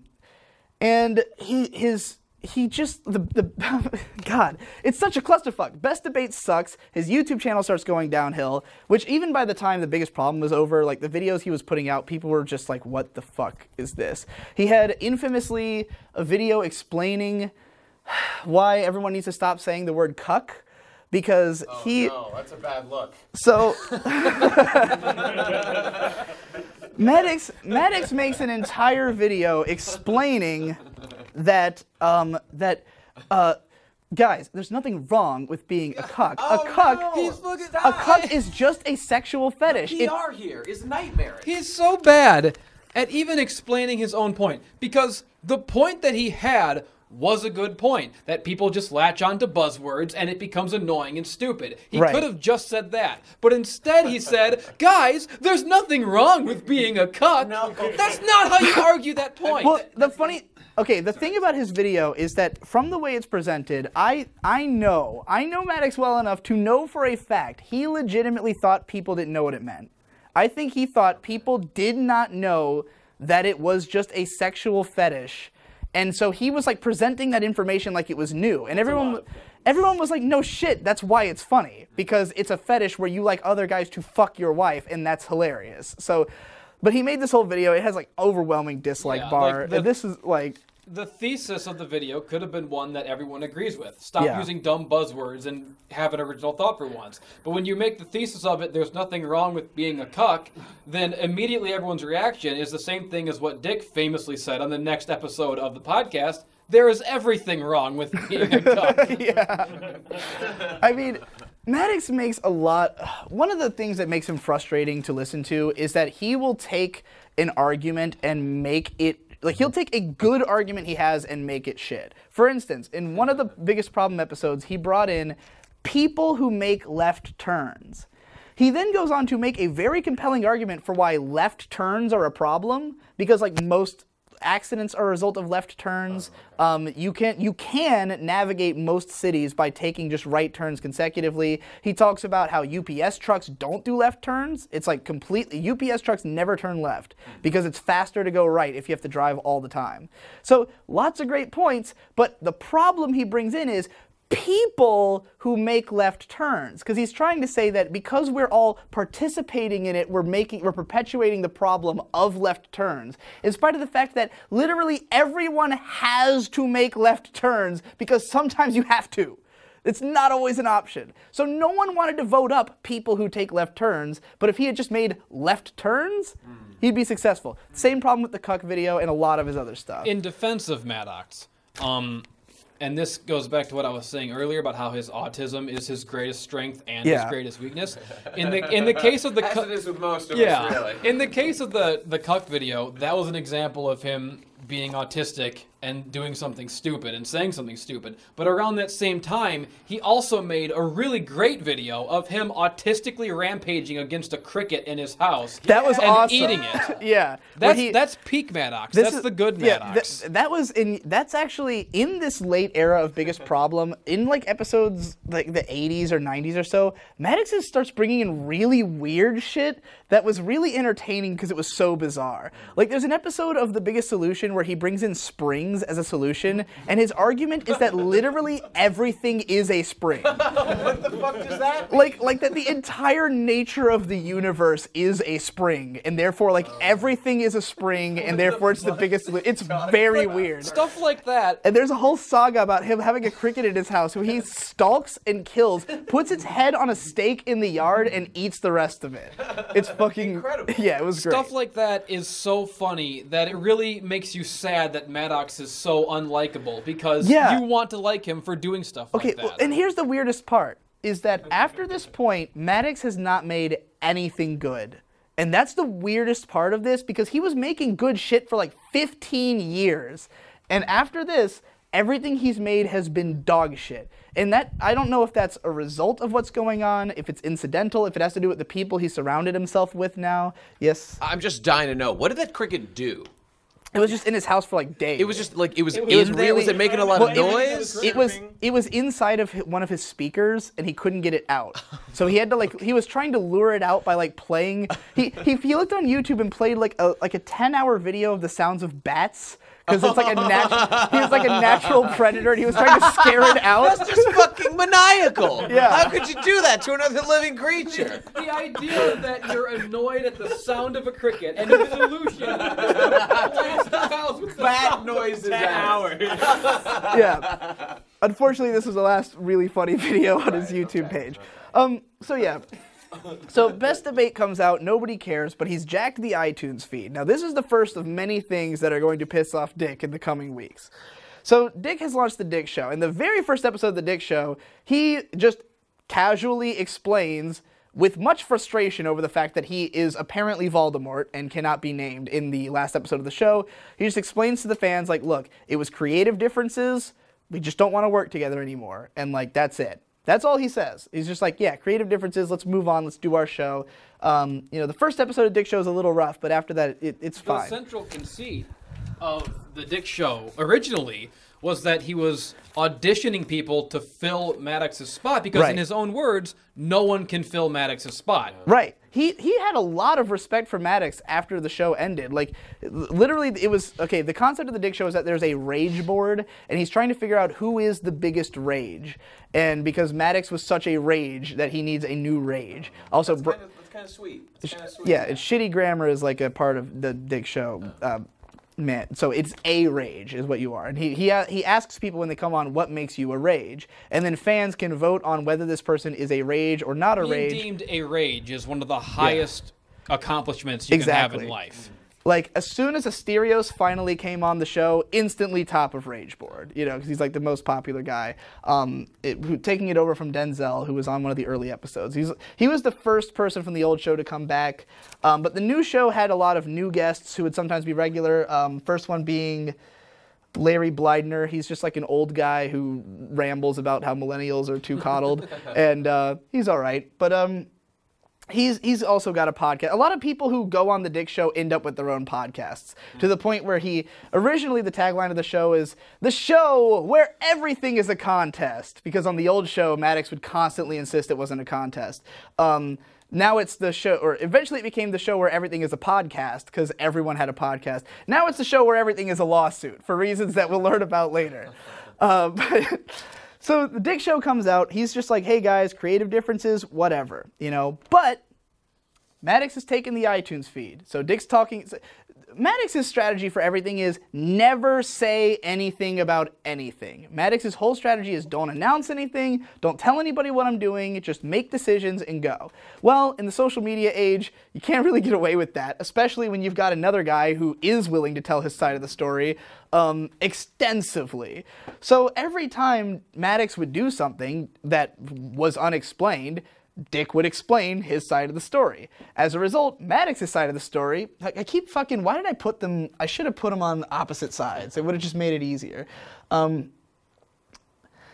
Maddox's side of the story just never really gets heard, unless you happen to glean it from people leaking stuff of his private messages, all of which sound terrible for him, because they're private messages, and he's weirdly loose. Even though he knows people leak all of his private messages, he is weirdly loose in his private messages. I do think it's a little disingenuous and unfair to shame Maddox for things he has said in confidence that were leaked. It is, but at the same time, it's like, this is all we have to go on from him for a lot of stuff, you know, like, the only reason his stuff gets talked about so much is if he actually made public statements about literally anything, people would be like, okay, but he never does. So people are always just desperately trying to, and a lot of the people who Is that leak, true, though? Or if he came out and said more of his side of the story, would he just be ridiculed more? I mean, a lot of the info that has been leaked from Maddox is from people who actually were, like, genuinely caring about him. I can absolutely understand being in Maddox's position and not wanting to say anything. Oh, I could too, which is why, but I also just wouldn't talk to my fans. I don't understand why he does that. That's what I was going to say. Just from a practical matter of PR, seeing this happening before him, you know, the first week it's understandable, the first month it's understable, but at this point, it seems, and it's very strange to me that after, as you said earlier, to be confiding in fans of all people in private means that he's probably at his lowest point. And I can understand that too after the long battering that he has been given. Deserve it or not, when I can see why he would crack occasionally and say things to fans in confidence. Yeah. So I don't think it's fair to shame him for that. Yeah, no. I don't think that he should be, like, shamed for the things he has said in these messages. It's just unfortunate that we have to talk about them because it's the only information we have about certain things. Like, why the fuck did he do this? And then the only answer you get is, like, from some leaked thing that, you know, and most of the leaks are from people who were genuinely caring. Like, a lot of them were not trying to be, like, spies or anything. Most famously, Waterboy, who made the opening song for the Dick Show, was, like, legit just, like, concerned about Maddox and kept up a rapport with him for a while. But as of this stuff going on, he leaked all of Maddox's messages because he doesn't like him anymore. And I guess thought it would be helpful for the lawsuit because you kind of need as much information as you can gather for something like that. So anyways, Dick's like, yeah, creative differences, whatever. Everything's fine at first. This is a little fucky, taking the stolen iTunes feed. Then a few more fucky things happen, such as that suddenly the original Biggest Problem website disappears and is replaced with just RIP and a SoundCloud feed of all the episodes on SoundCloud, which Maddox had just taken down the site and replaced it with this. And Dick was like, well, what the fuck? Like, this is, again, joint project. It is not Maddox's show. It's both of their show, but Maddox is making all these decisions. Dick rehosts the whole website on his own site. So if you go to, like, biggestproblem.thedickshow.com, you can see the original site in its entirety with the original voting, because the RIP version of the site didn't even have the voting on it. So, like, it's just, it's, like, not the same. Like, you can't, the entire interactivity of the show is stripped away by taking away the voting system. So like it ruined the legacy of the show. And like I was so fucking pissed when this happened because I really thought it was going to be gone. I was like, we'll never know what the biggest problem on the voting board was. Thankfully, Dick saved it. Then Maddox releases all the bonus episodes for free, out of nowhere. His justification for this later is that apparently when a fan had asked Dick, can I like share the bonus episodes or whatever, like can I download them illegally, Dick had responded, what am I, the copyright police? And according to Maddox, this was permission to just steal the episodes, and therefore he just released them for free anyways. Without Dick's permission, remember, joint venture, all the money that they were making off of those, that's now no longer a revenue stream. So Dick's starting to get mad, but again, he's keeping this all kind of on the down low. Well, you see where this says, nuclear Goss incoming? Woo! You better get fucking ready because we got a hashtag.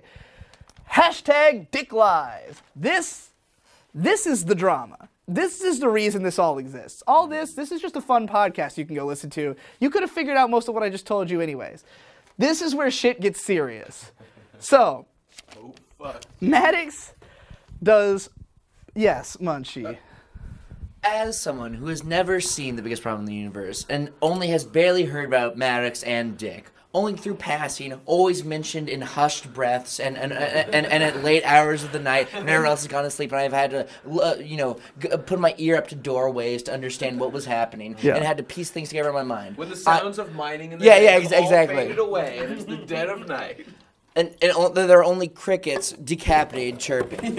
I am so fucking strapped in and ready to understand what the fuck is this? Okay.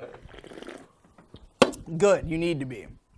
Because up until this point, Maddox is doing some weird things, still fine. Fans don't hate him. People are still kind of listening to Best Debate. A lot of people are falling off because Dick Show's just better. And, I stopped listening to it. Here's where Maddox permanently and forever murdered his entire career. Hashtag Dick Lies. Maddox makes a YouTube video, a vlog, that is hidden behind, it's on his website, hidden behind a password. The password is hashtag Dick Lies, which is why this is the famous, very famous password, because he was trying to make this a trending hashtag. It did not work, except, in fact, it now works in the opposite of his favor. Like, Dick now, champions this hashtag because it has profited him in the long run. But Maddox makes a video called, What Really Happened with the Biggest Problem in the Universe. This is around episode 17 of The Dick Show. So it's been 17 weeks. We're months into these shows existing. They're already continuing on their way just fine. But fans have been really curious about what the fuck's going on this whole time. And lots of rumors have been spreading. Because there's lots of fans who are just trying to... Again, because of the fact that there's so much fan interaction on these shows, the fans are a little entitled, I think, in these guys' fan bases, where they think they give them an inch and they'll take a mile, you know what I'm saying? These guys really wanted to know what the fuck was going on. Dick Show immediately has an explosively popular Reddit and Facebook group, and it's the people in these groups who are really trying to get to the bottom of what actually happened, especially because they don't appreciate this fucky stuff that Maddox is doing. So rumors are spreading around, everyone's talking about but there's no clear answers about anything. Maddox makes this video trying to clarify, in his opinion, why the biggest problem ended. Now there's important things to note about this. One, he had only released it to his fans, and the password, I think, was given through one of his mailing lists or something. Do you know how he revealed the password? I think because Maddox had... He's been working on his third book since about halfway through The Biggest Problem. People were making fun of him constantly for the fact that he was taking way too fucking long on this book. But he claimed it was a book he'd wanted to do since the beginning of his career. So he starts working on his third book during The Biggest Problem, and he had created a mailing list for fans that was you had to prove your worth to get on it. You have to send him an email with an explanation of why you deserve to be on the mailing list to be on there. I think I got onto it, and then canceled myself off of it later. Yeah. I just want to point out how cool stuff like that is. I love stuff like that. It's so cool. I really like Maddox's like whole mysticism thing. It's very powerfully, it's very internet, you know. Unfortunately, I think that he hasn't really adopted to the times very well with how the internet's changed over the years. Even this is a cool idea, like, you know, releasing like a passworded video of like hot steaming gossip. Unfortunately, it's full of lies. So he creates the Dick Lies video. Not only did he release it to his fans, and of course, you know, everybody found out about it immediately. Like Dick instantly shared it on Twitter with the password. We all knew what it was. But he also posts this video without password. Maddox does this to his own personal Facebook page, where him and Dick have tons and tons of shared contacts throughout all of the comedy scene in LA. That's the most important thing about this video. In this video, first of all, he claims that Dick has been financially shady, essentially. Apparently, Dick had never sent him these W-9 forms that he needed to file something. A W-9 is literally just a request for your social security number, and Dick had not given it to him because he just didn't trust him. He later found out there was another way he could do it, and I guess he did or whatever, I don't know. Dick was the one managing the expenses of the show anyways. And, like, he has shown his documents. Like, he's shown all the documents he had keeping track of the money. So this is just kind of horse shit. It's just something he could pin Dick on that sounded like it was important, but it's not. Rape apologizing. So he plays a soundbite that he had cut from The Biggest Problem. He was claiming that he had to cut sound bites like this all the time, where Dick said really offensive and nasty things. So he plays a soundbite where Dick is explaining, and let me make this clear. Even in this soundbite, like this is an out-of-context soundbite, but even in the soundbite, it's very clear that what Dick is saying is that women should protect themselves from getting raped.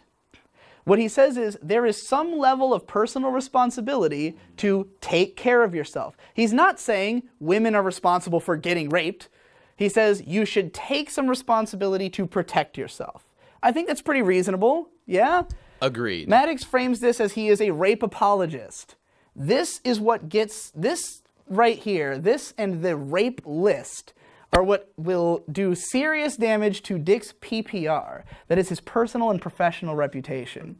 Dick's PPR gets dragged through the mud because he claims... PPR levels were shattered down to 0%. Yes. Maddox claims in this video that Dick's official website maintains a rape list. What he shows on screen is an 8chan thread on the Dick Show 8chan board, not official, Dick didn't even know it existed, in which a guy was just posting pictures of women and just, it said like at the top like rape list. And it's just pictures of women who are like vaguely involved with the show. It was just some troll. Like it's just some guy on 8chan. A board where literally anyone can do anything. It had nothing to do with the Dick Show. And it was the only way that it was connected to him at all is that someone had linked to this thread on his subreddit like days prior. And a lot of people think it was Maddox who had posted that link on the Reddit so that it would be more closely tied to Dick. Eventually the guy who made that thread came out and was very apologetic. He was just like, I was just doing a goof, man. I'm sorry it cost you so much. But because of the fact that Maddox posted this to his personal Facebook, all of those comedians, a lot of whom are like very liberal, because we're talking about LA, now have a huge problem with Dick. Dick, again, personal and professional reputation utterly shattered. He gets banned from the UCB theater, where he has been performing for a decade. He is banned from UCB. Most of his old friends from UCB break contact with him. Like lots of people who were guests on the old show aren't coming back. A lot of people are like resharing Maddox's video who think that Dick's like, oh, they're like, oh, look at this, Dick's a monster, you know, like resharing this video and shit. That is completely unfounded and based on nothing. So this is obviously a massive blow to Dick. This was a war declaration that Maddox should never have made because it was a war he could never have won. But I think that he just is self-righteous to the point where he just thought everyone would be on his side because he's Maddox. And, you know, he's more famous and better. Maddox Maddox was being calm in that video. Surely someone who is being calm and saying things in a calm voice can't possibly be lying in a deliberate effort to ruin someone's personal and professional reputation. You would think that someone speaking so calmly would just be telling you nothing but the truth, but unfortunately, no. He's just lying through his teeth about everything. It's a real, like, this is a hard video to watch, especially when he gets to the rape list part, and he portrays it with no sound. It's just like a slow crawling image of the rape list, and you're like, ooh, it's like real spooky. He really tries to paint Dick as like a huge asshole in this video. Yes. That Dick really puts the jism back in rape apologism. Yeah. Now, keep in mind. Keep in mind, Maddox wrote The Alphabet of Manliness. That's what I was going to say. This guy is like the manliness guy. What the hell changed? Chapter 3. What's going on? Okay, so very quickly, people point out to Maddox, hey, can't help but notice, Chapter 3 of The Alphabet of Manliness, Copping a Feel, is a whole chapter dedicated to secretly copping feels on women. It's literally an instructional guide of how to molest women. That is the joke. Maddox has been doing, one of the catchphrases of The Biggest Problem was get raped. That was one of the catchphrases, because it was the first comment on the live version of the show. And so they would mention it all the time. Like every caller would always say, get raped, you know? And it was hilarious. So Maddox, who participated in all that rape humor over all those years. So of course people bring this up to him, like, hey, we can't help but notice, Maddox disavows his book. No! Whoa! No! So what the fuck? Maddox, this is the worst thing so far. What does that even right? mean? It means he's gone back on stuff that he believed in the Maddox first place. He's sacrificing his artistic integrity. This is fucking bullshit. I don't get it. Yeah, I almost burned his book after this, but I never remembered to do it. He disavows his own book? His own book. He disavows his own fucking book. He disavowed The Alphabet of Manliness, and he claimed that he was like, oh, I wrote that 10 years ago. It's all immature. The only chapter I'm still proud of is boners. Like, that's the only part of it that I like. Now, Grant, bear in mind that literally up until this very moment, Maddox constantly mentions the fact that he's a New York Times best-selling writer of The Alphabet of Manliness. He still mentions it. He still mentions it, even though he Oh boy, so yeah, this is where Infuriating. This was the moment where people like me, who until this point were still fans of both of these guys, were like, well, like, this ship sailed. Yeah. This really brings to mind the psychological reality that becomes more clear as time goes on, that people just do things and then afterward they form justifications for them, which seems to be where we've arrived with the character of Maddox here. It's really upsetting. Here's the thing. Maddox around this time, my theory is Maddox thought, this podcast is going really well, but I wish I didn't have to work with Dick Masterson. I'm going to create a podcast network, do a different show, kill this one, kick off Dick, bring Biggest Problem back eventually with someone else once he's workshopped around and found a better co-host that he wants, then relaunch it, and this podcast network was going to be his future, because like he clearly was going all in on podcasting at the time, and he was planning to have tons of people on this network. Like he had open invitations for people to submit shows to the network. I think we even submitted some podcasts. I know several people who submitted podcasts to this show and were like almost approved, but like he never ended up actually adding any. Like he added one podcast ever to his network, which was another, yes? I assume it took off immediately and became a smash success. No, it starred this guy named Jesse, no relation, who was a total cunt. I don't remember the name of the show. Later called Denzel, very infamously called Denzel a nigger on his show. This got him in a lot of trouble, especially because, remember, at this point, Maddox is branding his part in this whole like thing is that like Dick is this like misogynist. He's a problematic individual, and Maddox is going all in on like weird SJW stuff. So racking up the good boy points. A lot of people's theory is that when Maddox started dating Mental Jess and hanging out around her and her friends, that he got into all this SJW shit. Because Maddox is very easily influenced by the people around him. Like, he's the kind of guy who kind of acts like the people who he's near. And so a lot of people think that he just kind of started talking about this cuck shit because he was surrounded by cuck shit. But in spite of that, he's still an edge comedian, and he's got guys like this Jesse guy who are just fucking throwing out racial epithets at ex-co-hosts and shit. So yeah, this is a clusterfuck. That guy is really fucking weird. That guy is really fucking... Like, that Jesse guy is real fucking weird. Constantly on the Dick Show subreddit, like, trying to troll people and piss people off. That's not a good look. Well, I'm done saying Yeah, well, that. too late. Anyway. Yeah, well, this is the point where, like... Obviously, everyone hates Maddox now after this, and doubly so because of that Jesse guy. And like, just it was a fucking nightmare. This is where Maddox's PR just goes into an absolute death spiral that it's never gonna recover from. At least not in the span of this fucking lecture. This is where we spawn Mad Cucks. So Mad Cucks is a spot-on parody of Maddox, whose writing style is exactly like him. Clearly, like, a long-time dedicated fan who, like, had studied Maddox's, like, writing and everything. And he created a parody of the Alphabet of Manliness. I don't remember what it's called. It has, like, a stupid long title, but it's basically the cuck version of the Alphabet of Manliness is the joke. And each chapter is him, like, talking about some positivity, like, togetherness shit, but in a real goofy way. But he was just, like, startlingly accurate to Maddox's writing style, and it was really funny. And on the old show, Maddox has this voice he does when he's impersonating his dumbass fans, where he goes, "But Maddox, how come you said that it was like this?" Like, that's his straw man voice. That is Mad Cux's voice. Like, that's Mad Cux just is, he just pretends to be Maddox as his shitty commenter voice, and so he started making YouTube videos that were also, you know, parodies of this.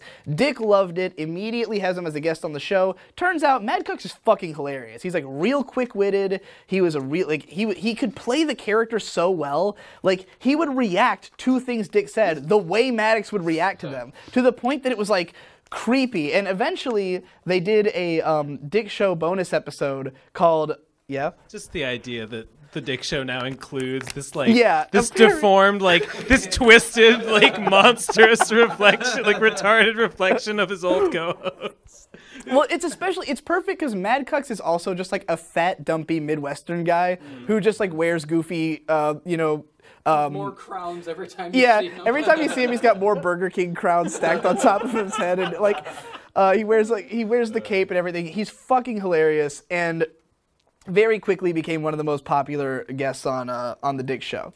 So, and they eventually would do a bonus episode of the Dick Show that was the episode 108, where it's like they pretend like it's just right after the last episode of the show, and Mad Cux is Maddox. And Dick, it's so funny because Dick is like, okay, well, on the old show, I was always just being nice to Maddox because I didn't want to, like, fight him actually. But now that he has Mad Cux, he gets so angry, it's like he's actually arguing with Maddox. And he gets, like, vehemently pissed. If you watch the video version, it's fucking hilarious to watch him just get so mad. Because Mad Cux is just that good at pretending to be Maddox. It's fucking great. So... so bizarre. It's the weirdest shit in the world. So now we've entered the Goss era. Like, at this point, from this point forward, for a long time, the real central thing of the Dick Show is the Goss, which is what he refers to all of this as, like the hot Goss. Hence the hottest Goss in the universe. There's a hot Goss t-shirt that I meant to buy for this lecture, totally forgot. So Mad Cux spawns. And I've got a bunch of notes of just, like, random little things that go... Because at this point, like, stuff starts happening rapidly. Like, now fans are constantly hounding Maddox to try to get more information out of him. There's leaks everywhere. Everyone's fucking pissed now. Like, this is dirty now. This has gotten to the point... You know, up until this point, Dick is trying to keep things civil. Now he doesn't give a fuck anymore because his PPR has been all fucked up. Yeah? I think you said, and it seems to me, this could have all just been avoided if Maddox had just said, like, there's creative differences, and then they just kept different shows. He could have, if he had literally said anything, it would have been better than what he did. He could have just said, we ended the show off of creative differences, or just even, I don't want to work with Dick anymore. Like, people would have understood. Like, obviously people loved Dick on the show, but there was no particular preference of like who the audience cared about more when the show ended. Like, when both shows came out, the fans were equally excited about both until this one turned out to suck. So like, Maddox had no bad will. He could have literally said, I just hate Dick and don't want to work with him anymore. And that would have been enough. But like, this whole thing, very bad idea. So, Mad Cucks appears. Here's some stuff that happens. First of all, Sean, who up until this point had been on both shows, ironically, this attempt to kill Dick Masterson makes his Patreon fucking explode. Because now that Dick has lost all his comedy opportunities in LA and can't work anywhere, he looks like the underdog, you know, and Maddox is this big famous internet guy. Dick is only really famous from The Biggest Problem at this point. So his Patreon fucking explodes. He's making like almost 20 grand a month. What? Yeah, right now he's making like 20 to 25 grand a month. That's a number? Yeah, it's a big number. Wow. Wow.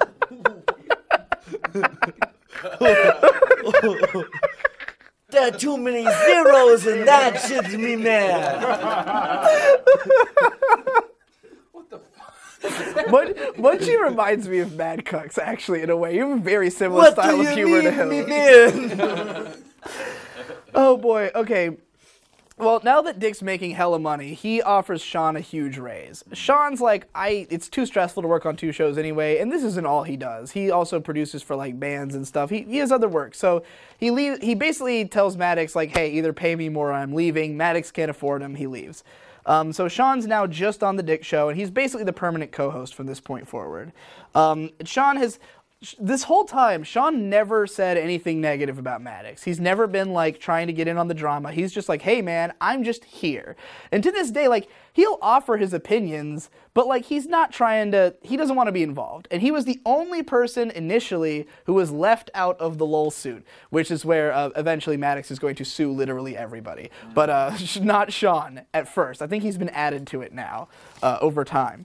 But, so Sean leaves the show. Asterios Kokonos had not appeared on the Dick show for a long time. Like, it was a while before he finally showed up, because Maddox, it turns out, had put an embargo on anyone being on the Dick show from the start. Like, as soon as Dick started his show, Maddox told everybody, if you're on Dick's show, you can't have a show on my network. This is why Tim Chang's never has been on the Dick show, because he was terrified that if he went on, then Maddox was going to come after him and make it so he couldn't have a career. And Maddox had already promised him a show on the network. So Tim Chang's just kind of runs away. That pineapple smells bad. No, it's good. I like it.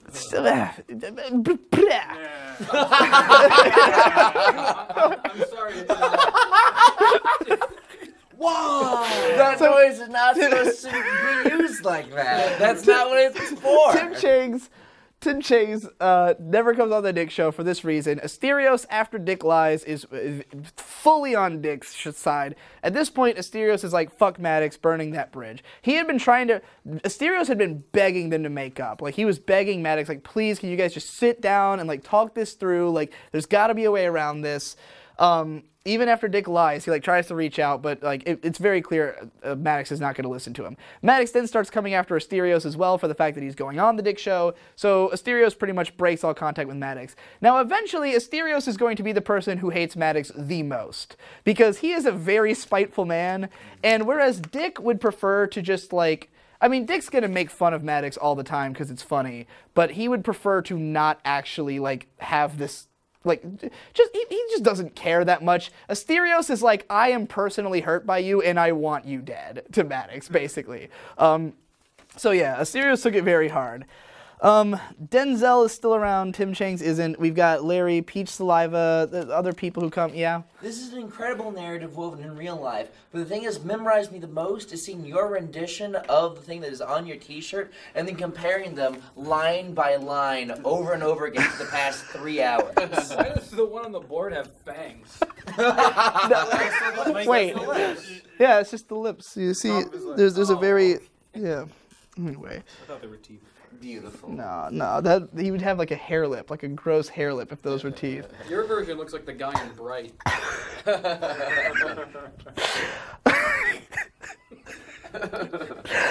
Anyway, yeah, all these new people come on the show. Fan interaction is even more so on the Dick Show than ever before because he'll address the Facebook and the Reddit. He brings in this guy Dustin, who's like the leader of the Facebook group, and has him like talk about Facebook news and shit like that, which is terrible. Dustin is on the show for like the first 30 or so episodes, and eventually people just hate him so much that Dick tells him like, look, you need to go come up with a bit that's funny enough that Reddit approves of it, and then I'll let you back on the show. And he has not successfully done that yet.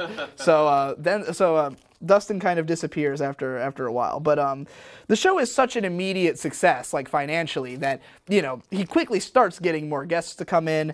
The most famous ones, like there's tons of guests in the early days, but like, in the early part of the show, the idea was it was the search for the co-host. So there were lots of co-hosts auditioned. After a while, it was pretty clear who the audience resonated with, and it became more like whoever is actually friends with Dick are the people who come on the show. So at this point, it's like a pretty regular cast. We've got Sean on every episode. Asterios is there all the time. Denzel comes back a lot. Larry Bleidner, who's on episode 2, and he's been regular. Peach Saliva, who is a writing partner of Asterios Kokonos. And she just wrote one of his bits that everyone thought was like the funniest bit he'd ever done. And as a result, they were like, we need to bring this girl on the show because like obviously she's hilarious.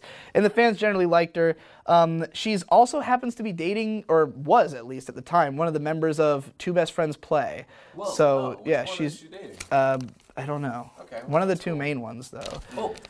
Yes? Luna or Celestia, do you know? I have no idea. I think Got him! I think Celestia though.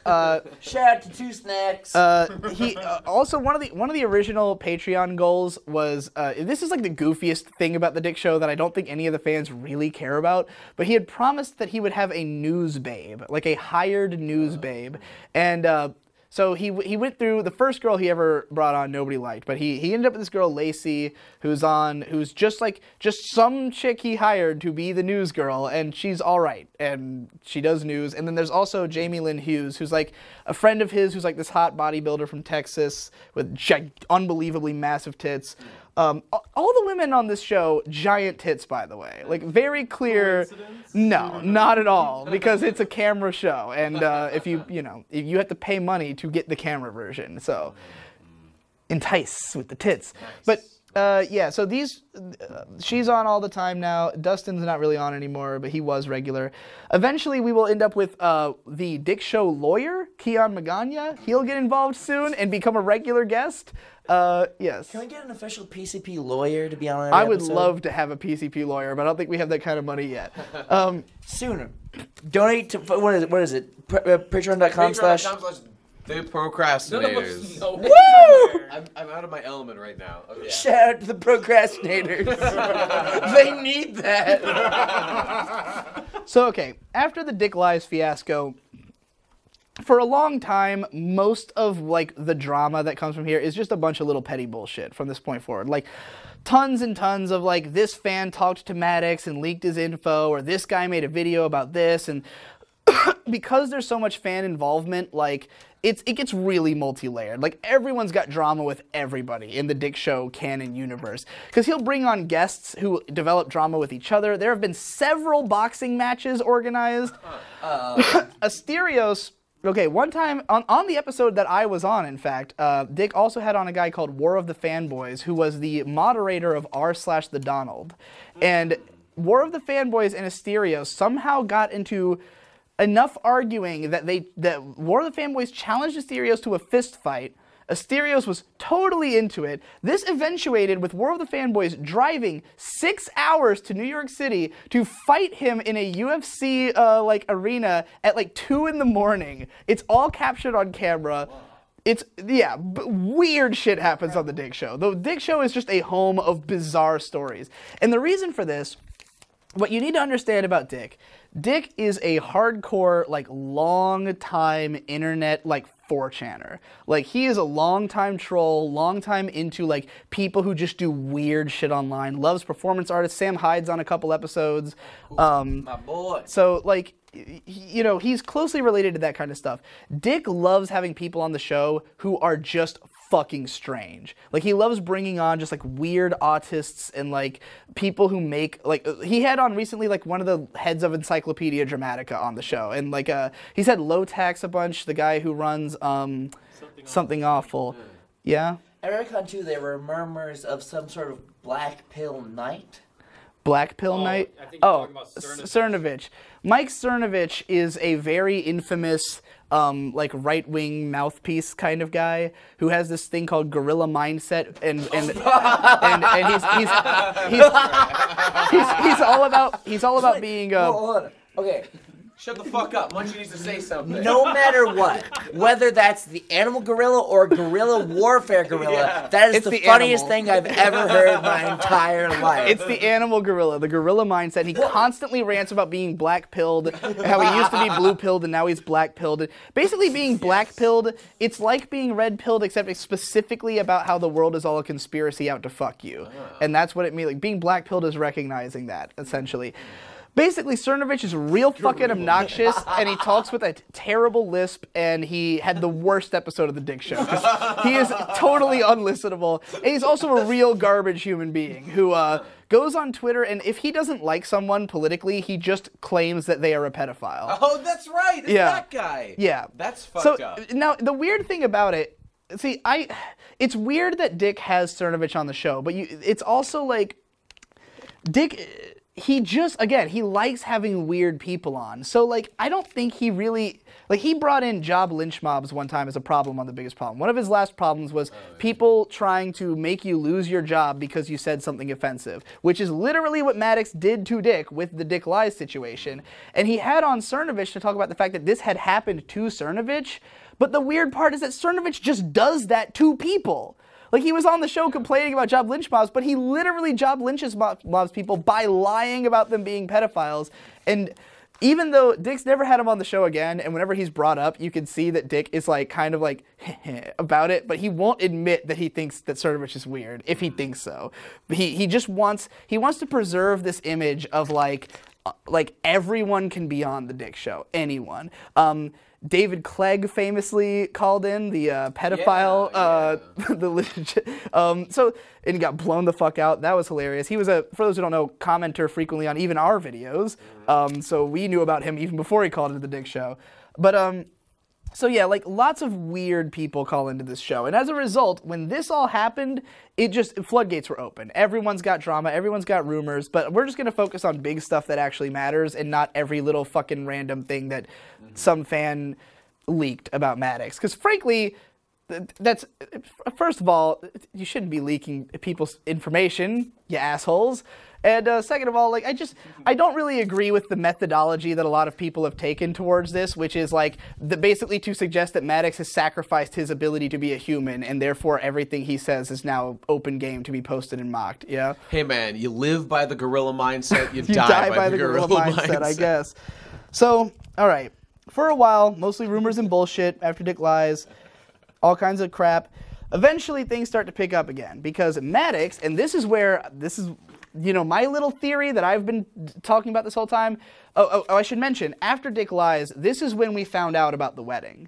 So it was in the episode 18 of the Dick Show, Dick reacts to the Dick Lies video. Like, he watches it in the video. He hadn't seen it yet. He watches it and reacts to it live, obviously quite upset and offended. Like, one of the best things about the Dick Show is that if you're a patron, you can watch a video version of it. And I strongly recommend this if you can afford even $1 a month to give, just because it is, I just think it adds a lot to see their faces, and you can really, like, appreciate the room. During this episode, the tension is quite high, and it's an entertaining watch. But at the end of this episode is where Dick explains all right, you guys want to know the real fucking reason the biggest problem broke up? It's because I left this wedding with Maddox's ex-girlfriend of 3 years, of three and a half years prior. He doesn't tell any more of the story. He doesn't mention that it's 80s girl. We don't find that out till much later. But eventually he will tell the rest of the wedding story in a bonus episode of The Dick Show, which you get if you pay $5 a month. But I mean, you can pay once, download them all on Patreon if you really want to, you know. Just saying. So, man makes enough money. I'm not going to tell you have to keep patroning him every month. Like, fuck him. He makes 25 fucking grand every month. And I'll tell him that to his face if he invites me on the show for this. Anyway, I probably won't. Anyway, oh, I wrote it here. I don't know why I wrote this sideways, but, so there's a trademark dispute. So Maddox files for a trademark for the biggest problem in the universe. What could he want to do with that, I wonder? So he's got Dick kicked off, and now he wants to make it his own show. Dick, of course, immediately tweets, "Get your lawsuits ready," because he's like, I'm not letting him fucking take that, you know? So they start having trademark disputes. Now, weirdly enough, this has kind of disappeared. Like, this trademark dispute was going on for a while, and it was kind of a big deal, but like, because of things that would happen later, this kind of gets swept under the rug. So this was a big source of goss for a while, that like, whether they were going to get the trademark, whether they were going to have to go to court, everyone's preparing, fucking getting ready. I think this might be where Keon Magana first got introduced, because he was just a lawyer who's a fan of The Dick Show, who like basically was like, hey, hit me up, I'm in LA. He's this big, like, masculine, like, cool, smooth dude. He eventually becomes a regular guest on the show just because Dick likes him so much. And he literally has an email called dickshowlawyer@gmail.com. Like, if you're a fan of The Dick Show and you need legal help, you can literally contact this guy. That's fucking cool. Yeah, it's pretty neat. He seems like a real cool guy. He's been on a bunch of episodes. But I think it was either this or the next. There's 3 different lawsuits involved in this, all told. But the first is this trademark dispute. So yeah, everyone's fighting over it. At some point, Maddox. So okay, Maddox is still he's gearing up to finally release this fucking book that he was talking about literally years ago on The Biggest Problem. And everyone is theorizing that this is going to be the best book in the universe, because that's, you know, and I think someone had found like a secret Amazon listing of it or something like that. So of course some fan of The Dick Show immediately buys thebestbookintheuniverse.com, gives it to Mad Cucks so that he can use it for his book. Mad Cucks changes the name of his book to The Best Book in the Universe. Here's where Maddox makes a decision I find unbelievably strange, and this is just very indicative of his mindset, because he is so concerned about appearances and like any little minor thing. He changes the name of his book to Fuck Whales. Which is very strange because, first of all, no one uses websites anymore anyways. No one was ever going to go to thebestbookintheuniverse.com if he actually was going to use that for his book. They would have just bought it on Amazon. This is just a joke. This was done as a joke. Maddox changes the name of his book entirely as a result to Fuck Whales. Terrible name. And what's worse is he won't even write it as Fuck Whales. He writes it as Fasterisk Whales. F***ck Whales. Yeah. So couldn't even be edgy with it. It's Fasterisk Whales.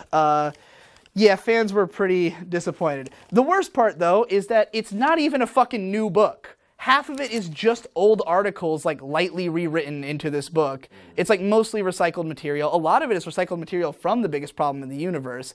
So, like, as this book was approaching coming out, everyone was just like, this is obviously a huge disappointment. They found Maddox's original cover art that he had designed for the book, which looks fucking awful. Thankfully, it was replaced by an artist rendering because the publishers were like, no, you cannot publish that. Like, no, it wasn't even found out. He announced it himself. He was like, oh, this is what I was going to use as the cover art, but they told me I couldn't. And like, it looked like shit. And everyone was like, no, shit, they wouldn't let you use that. Anyway. Yeah, so he releases Fuck Whales, totally bombs, nobody cares, nobody likes him anymore. His YouTube show's gone to shit. Best Debate, as it went along, like, transformed its gimmick over time, and, I mean, no one was listening anymore, but it made no fucking sense. Because originally, the idea was that, you had to vote for for each debate. You would vote before listening to the podcast what side you were on, and then vote again after listening. And the idea was to see if he could change your mind, even though he was arguing both sides. So I don't know. It was a fucking weird. No one understood the voting. Eventually, he changed the voting to something even worse, which is you have to predict which side Maddox is actually on before the podcast, and then which side you think he's on after having listened to it. What, like he's going to change his own mind during this podcast? Which do you think which one do you think he's on? Okay. And then after gaining more information, now which do you think? Yeah, well, like, because were you right about what you it's thought? literally him challenging the audience because they had said so many times that like it's obvious which side you're on, and he's like, well, prove it. It's remarkably conceited and stupid to have a show about issues and debates and act as though the thing you're voting on is like yourself, as opposed to the actual issues you just discussed. It's it is a weird thing that he did. I've never listened to any of the ones from that era, but like, also weirdly enough, Rucka Ali, who has done a podcast with Nate, became the like de facto co-host of Best Debate somehow, because in like episode 2 he was a guest on the show and he just happens to have a home studio, and since Maddox couldn't afford to record in a proper studio or wherever he was before, he just kind of takes up home in Rucka's studio, and Rucka becomes like the new co-host / audio engineer.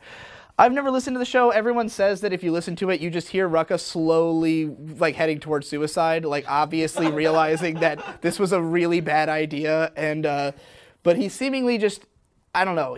I guess he values his connection with Maddox enough that he's no longer on the show as of recently. But that's partly because now he's on his whole crusade to be like a mouthpiece, I guess. He's a big objectivist champion. He's out there every day changing hearts and minds, and God bless him on his path. So yeah, he somehow ended up being on there for a long time, but everyone just kind of felt sorry for him. Even Dick was always just like, poor Rucka, man. That guy because apparently, according to Sean, he's a real nice guy, and Sean never had a problem with him, but like, he's on that show for some fucking reason. So anyways, all this is going on. Finally, we got the nuclear Goss bomb. Yep. That's yes. miasma spray. I have a fat, nasty shit brewing right now. Do I hold it or do I miss content? Let's take a short break so Munchie can go take a shit. Nasty! I'm talking Holocaust level shit brewing right in my colon. Let's take it. Class is temporarily adjourned so Munchie can blast a fat shit. Shit! Okay, so nuclear Goss bomb incoming. I mean, obviously, I consider all of this nuclear Goss because, I mean, this was the most nuclear, to be fair, but this is literally referred to as the nuclear Goss bomb in canon. So at the Dick canon of real life. At the Dig Show started doing live shows. Unlike the original live shows, these are like he buys a venue, like a proper concert venue, and invites all the Dig Show fans, and they're fucking utterly insane, rowdy, crazy events. Because the Dig Show audience is mostly like loud, drunken autists who don't know how to talk in turn. So it's just constant shouting, especially from me. I was at the first show, drunk off my ass, screaming the entire time. He was there.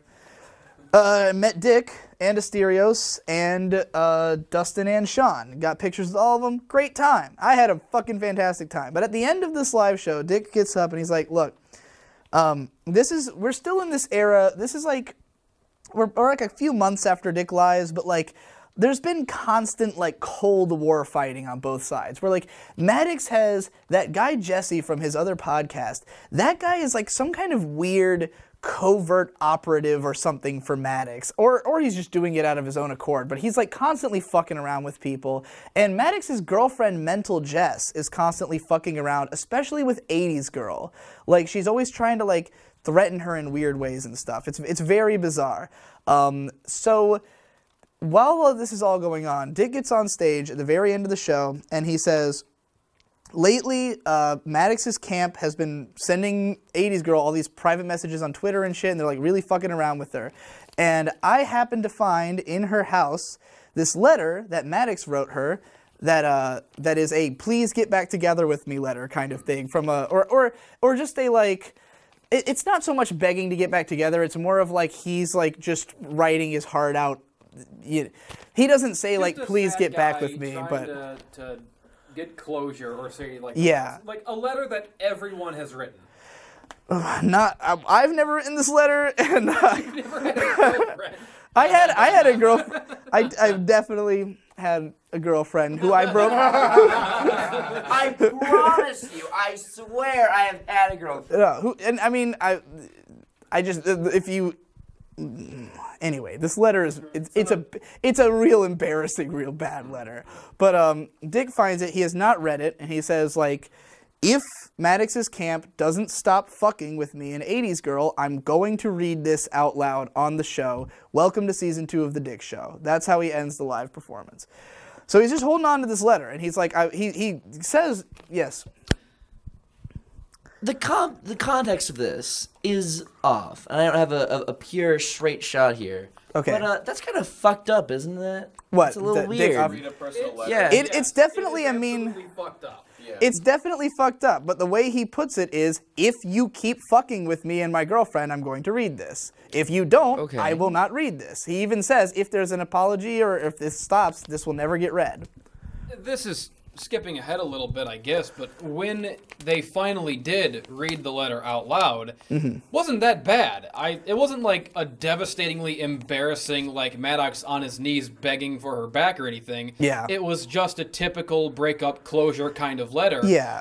The only thing that's embarrassing about it is not that he wrote it, but that he wrote it and he is Maddox. Yeah, that is the worst part. And I mean, Dick knew, I think, that this wasn't going to be funny to read. He was like, the funny part about it is like, the point of this is to try to scare Maddox away from fucking with me. Didn't work. Backfired, actually, because they started fucking with 80s Girl way worse. This is where we get to what is my personal favorite of all the goss that goes on, which is the weird mental Jess story. So after Dick reveals that he's got this letter, and he holds on to this for like half a year, or almost an entire year before it gets read. Like, he didn't want to pull he was only going to do this if it got that bad, you know, and it did eventually get that bad. So the next super weird thing that happens is Maddox's girlfriend, Mental Jess, calls up all of the schools within a radius of where they live. 80s Girl is a teacher, by the way. We learn at this point. By this point in the story, Dick has revealed that like 80s Girl who he's dating now is the girl from the wedding. Like, this stuff was unclear, but like all these things have sort of, you know, come to light over time. So 80s Girl's a teacher. Mental Jess calls all the schools in the area trying to find the one that she works at because she doesn't know. And she's calling to make a complaint about her, literally trying to get her fired for the fact that her boyfriend runs this show that talks shit about this other girl's boyfriend. So she calls up the school and she's like, her boyfriend's like got a harassment campaign against my guy and all this stuff, right? But she's trying to be like an anonymous source. But the lady at the school tells her like, you know, can you please like give us your information in case we need to contact you again, like to follow up on these. And they get the information, and of course it turns out it's Maddox's girlfriend. So the schools, of course, are just like, what in the fuck is this dumb, crazy bitch trying to do? Because 80s Girl's not been involved with any of this. She's totally unrelated. She's never shown up on camera. She's never participated in any way. It's Dick's show. I mean, even the letter Dick took without her permission. Like, he straight up said, like, I just stole this out of her room so I could use it for this threat. So 80s Girl's like an unrelated party, and so really is Mental Jess, but she's taken it upon herself to try and exact some kind of revenge or something. So she contacts 80s Girl's school. 80s Girl files a restraining order against her. This is the first time that we are led to Dick and Maddox actually seeing each other in person for the first time since The Biggest Problem ended.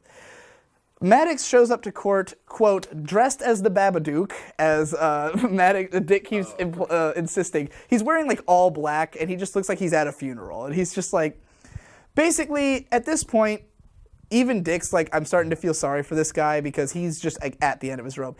Maddox is dirt poor right now. Oh my god, I forgot one of my the most important details of all. Asterios reveals in one of the bonus episodes that the best debate in the universe website, Maddox paid $30,000 for it. $30,000 he paid for this website. How? Yes. Yeah. The web designer who he hired just like charged him that much. He just thought it was worth that. I've seen the website. It looks like It dog doesn't shit. look like $30,000. No. Is Maddox not a programmer who made his own websites previously? Okay, granted, Maddox is constantly made fun of for the fact that the best page in the universe is like 1990s code. Like it's an ancient website that still looks the same way it always did. And so I think he thought that he had to like update it with more modern shit, but like I mean, Dick built the biggest problem website, and it was perfectly serviceable. Like, he built the voting system, which Maddox obviously didn't know how to do. Exactly! There's no... And Asterios tried to talk him out of it, and he just went ahead. Maddox does not have the money to spend 30 grand on this. His books have been failing, his YouTube's failing, Patreon did not work, this channel is failing after it launched. He banked everything on this podcast network and failed. So that's why all this desperation that's coming down here. Maddox is broke as fuck. They started a Maddox death pool at some point. Partially betting on how long it would take for the podcast to die or for Maddox to kill himself. Because a lot of people think that's coming. Because I mean, he's just been in a real bad place. And he does, Maddox does lots of live streams, like lots of gaming live streams, and it's just him sitting there stone-faced, not saying anything, blocking people from his chat all day for bringing up shit and just being pissed. He goes on other people's podcasts, and the most recent, I don't even think I wrote this up here, but the most recent Goss news, this is like after all this, but I'm just going to bring it up as an example of Maddox's attitude. He was on Drunken Peasants like a week after Dick was, and our boy Jesse over here, our guy Jesse is a semi-regular guest now. I guess that's the way to put it. Yeah. They're courting me currently. I'm playing hard to get. Yeah. So Drunken Peasants had Dick on and Maddox like a week later, like not even knowing that they had. Then Maddox. Yeah. Okay. But they didn't even know like that all this shit was going on. They just happened to get them both like in relatively quick succession. And one of the members of Drunken Peasants, I don't know which one, I don't know their fucking names, but one of them was at the latest Dick live show that was like a couple weeks ago, and he had now become abreast of all this.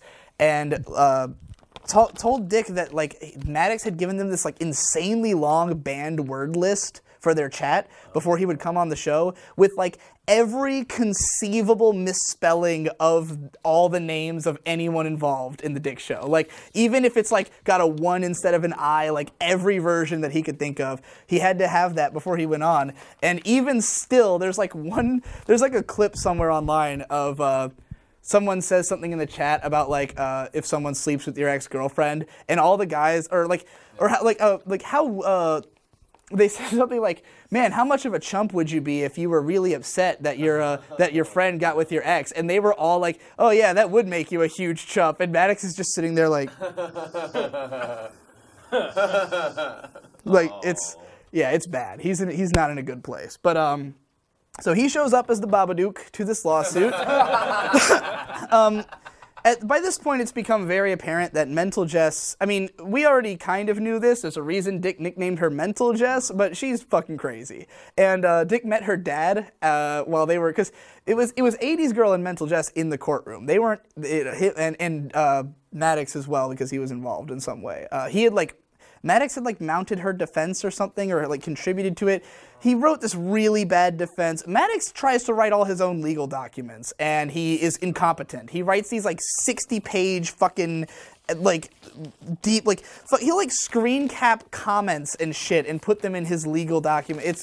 It's a lot. We'll talk about that more when we get to the LOL suit. But outside of the courthouse, Dick like meets Mental Jess's dad and can see that he's just this like poor, exasperated soul who doesn't know how he ended up producing this creature. And it's just This is just I love this story. It's real depressing to listen to in the funniest way. It's just like a real sad picture of this. To me is the moment that Maddox fully transcends into just kind of, and I say this not because I embrace this fact, not because I like this fact, but Maddox has officially become recognized as a lolcow as of this period. This is the point where everything Maddox does is now going to be dissected and ridiculed because it's just gone way too far.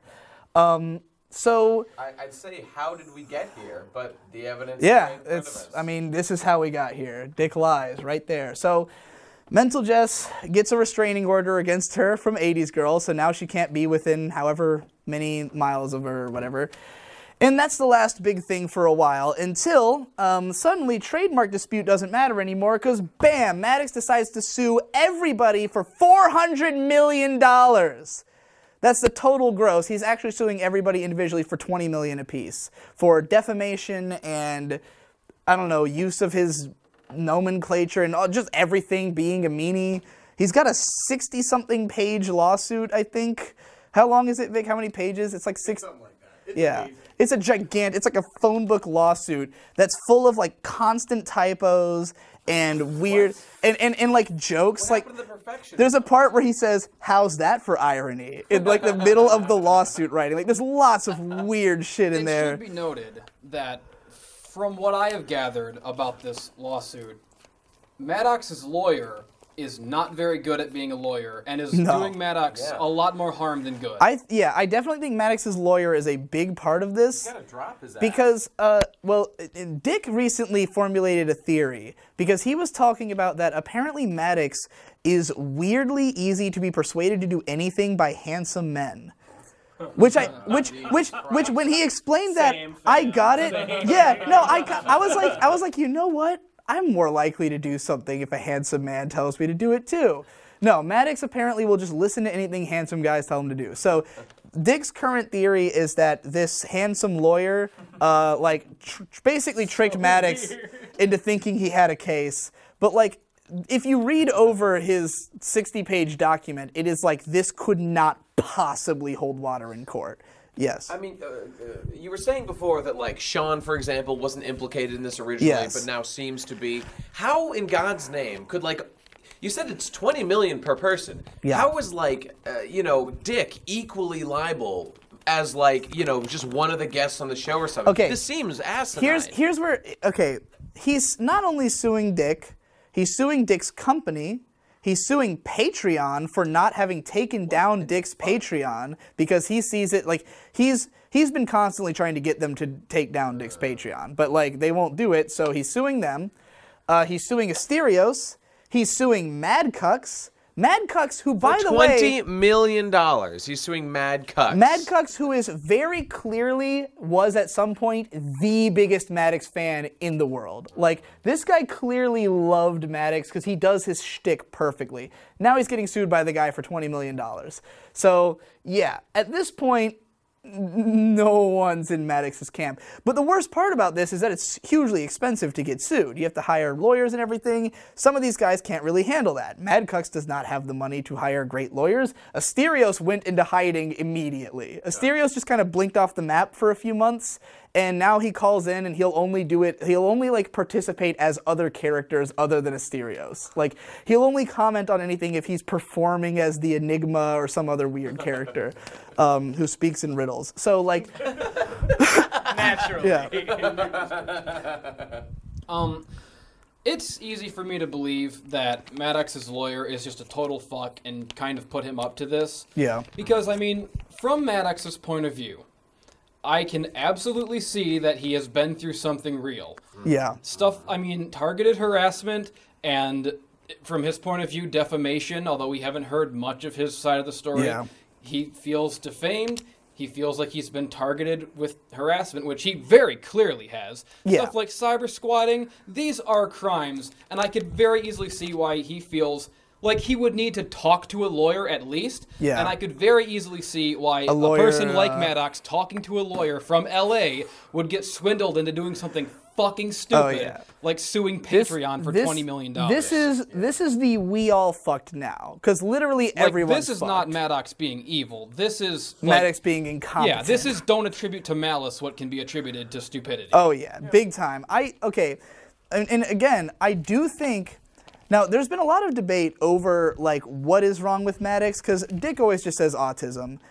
There's been callers into the show who have their own theories because they think that Maddox seems too conniving in a way, or like he's too good at manipulating people to just be an autist.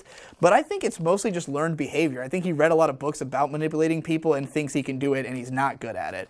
So I think that honestly, all of this was originally some grand scheme he had, but it failed so badly that now he's just doing whatever people ask. Like he has no ideas. Some lawyer had an idea and told him $400 million, and he went, oh fuck, that'll save my, dead career and having no money. So this is where we are now, and everyone is fucked. We are all fucked because, Dick will live because he has lots of money from Patreon, but like, for some of these people, it's like, this is a huge fucking, yeah. From what I know of Maddox, his best skill is his writing, right? Like even you said yourself that he's not a talky guy. Yeah. It's writing is where he really seems to be strong. I'm assuming I'm gonna like answer my own question, I guess, and say he's too egotistical, but why not just like start over as someone else? He's gonna have to before long. That's the only thing I can really imagine like saving Maddox at this point is if he just disappears as Maddox and like or makes a big apology. Like, I think there's a lot of people who want to forgive Maddox. Like, even Dick, up until the lawsuit, Dick would routinely say, like, if Maddox ever wanted to do a show with him, he was like, I would do a show with him still, I just would not be nice to him anymore. Like, I just would treat it like the debate I always wanted to have with him, But he was, I don't think he feels that way anymore now that he's, like, real pissed at the guy. But, like, I think there are a lot of fans who kind of want to see this man redeem himself, but at this point, he is just going further and further into the extreme. What you wrote about how we are all fucked now because of this lawsuit, it's kind of very sadly true, because I feel like no matter who wins this lawsuit, in a way, everyone loses. Because if Maddox wins the lawsuit, then it normalizes that it's okay to just make these spurious lawsuits against people, like poor people and people who are like fans of yours. And yet, if Dick wins, which he probably will, then that normalizes and legitimizes this kind of sick fucking culture where everybody has a personal army. Yeah. And every professional dispute devolves into harassment campaigns. See, this Both is sides, the really... We're fucked no matter who wins. Everyone's fucked. This is the unfortunate thing. Like, nuclear Goss bomb, you gotta really think about this name. Nuclear. There's a reason we don't use nuclear bombs. Mutually assured destruction. And that's kind of the direction we're heading in. Not that Dick's going to be destroyed, but that, like, the results of this becoming a war is that Dick is not nice about it anymore and doesn't care what happens. He is now willing to involve, like, assholes on his side. Because at this point, when you sue someone for $400 million, you finally have given up some of your humanity, in their eyes at least. Like, if someone sues me for this amount, they are not a human to me anymore. They are just someone who needs to die. So I understand why Dick is taking this approach, even though, like, honestly, the lawsuit is such a joke that it's obviously going to fail, but the fact that it's costing everyone so much money is enough that, like, people are just... So now everyone's dogpiling on Maddox, and this is where we're at right now, is that because of this lawsuit, because when money gets involved, everyone reports on it. This is like... This is why Kickstarters, when they get big, always get reported on. Why, like, Homestuck was suddenly talked about in mainstream media when the Kickstarter happened, like... Because when people see $2 million, they're like, whoa, what does that mean?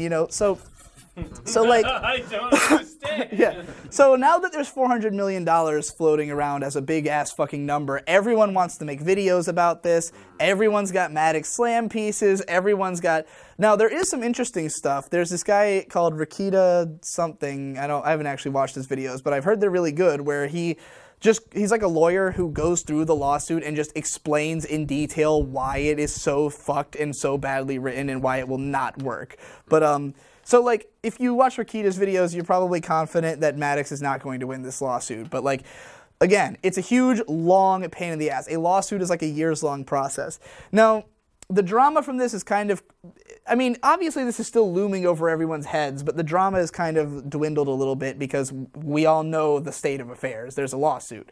It's kind of been this way for a few months. It sucks. No one's happy about it. But this is where we are. And, yeah, hopefully it doesn't get any worse than this.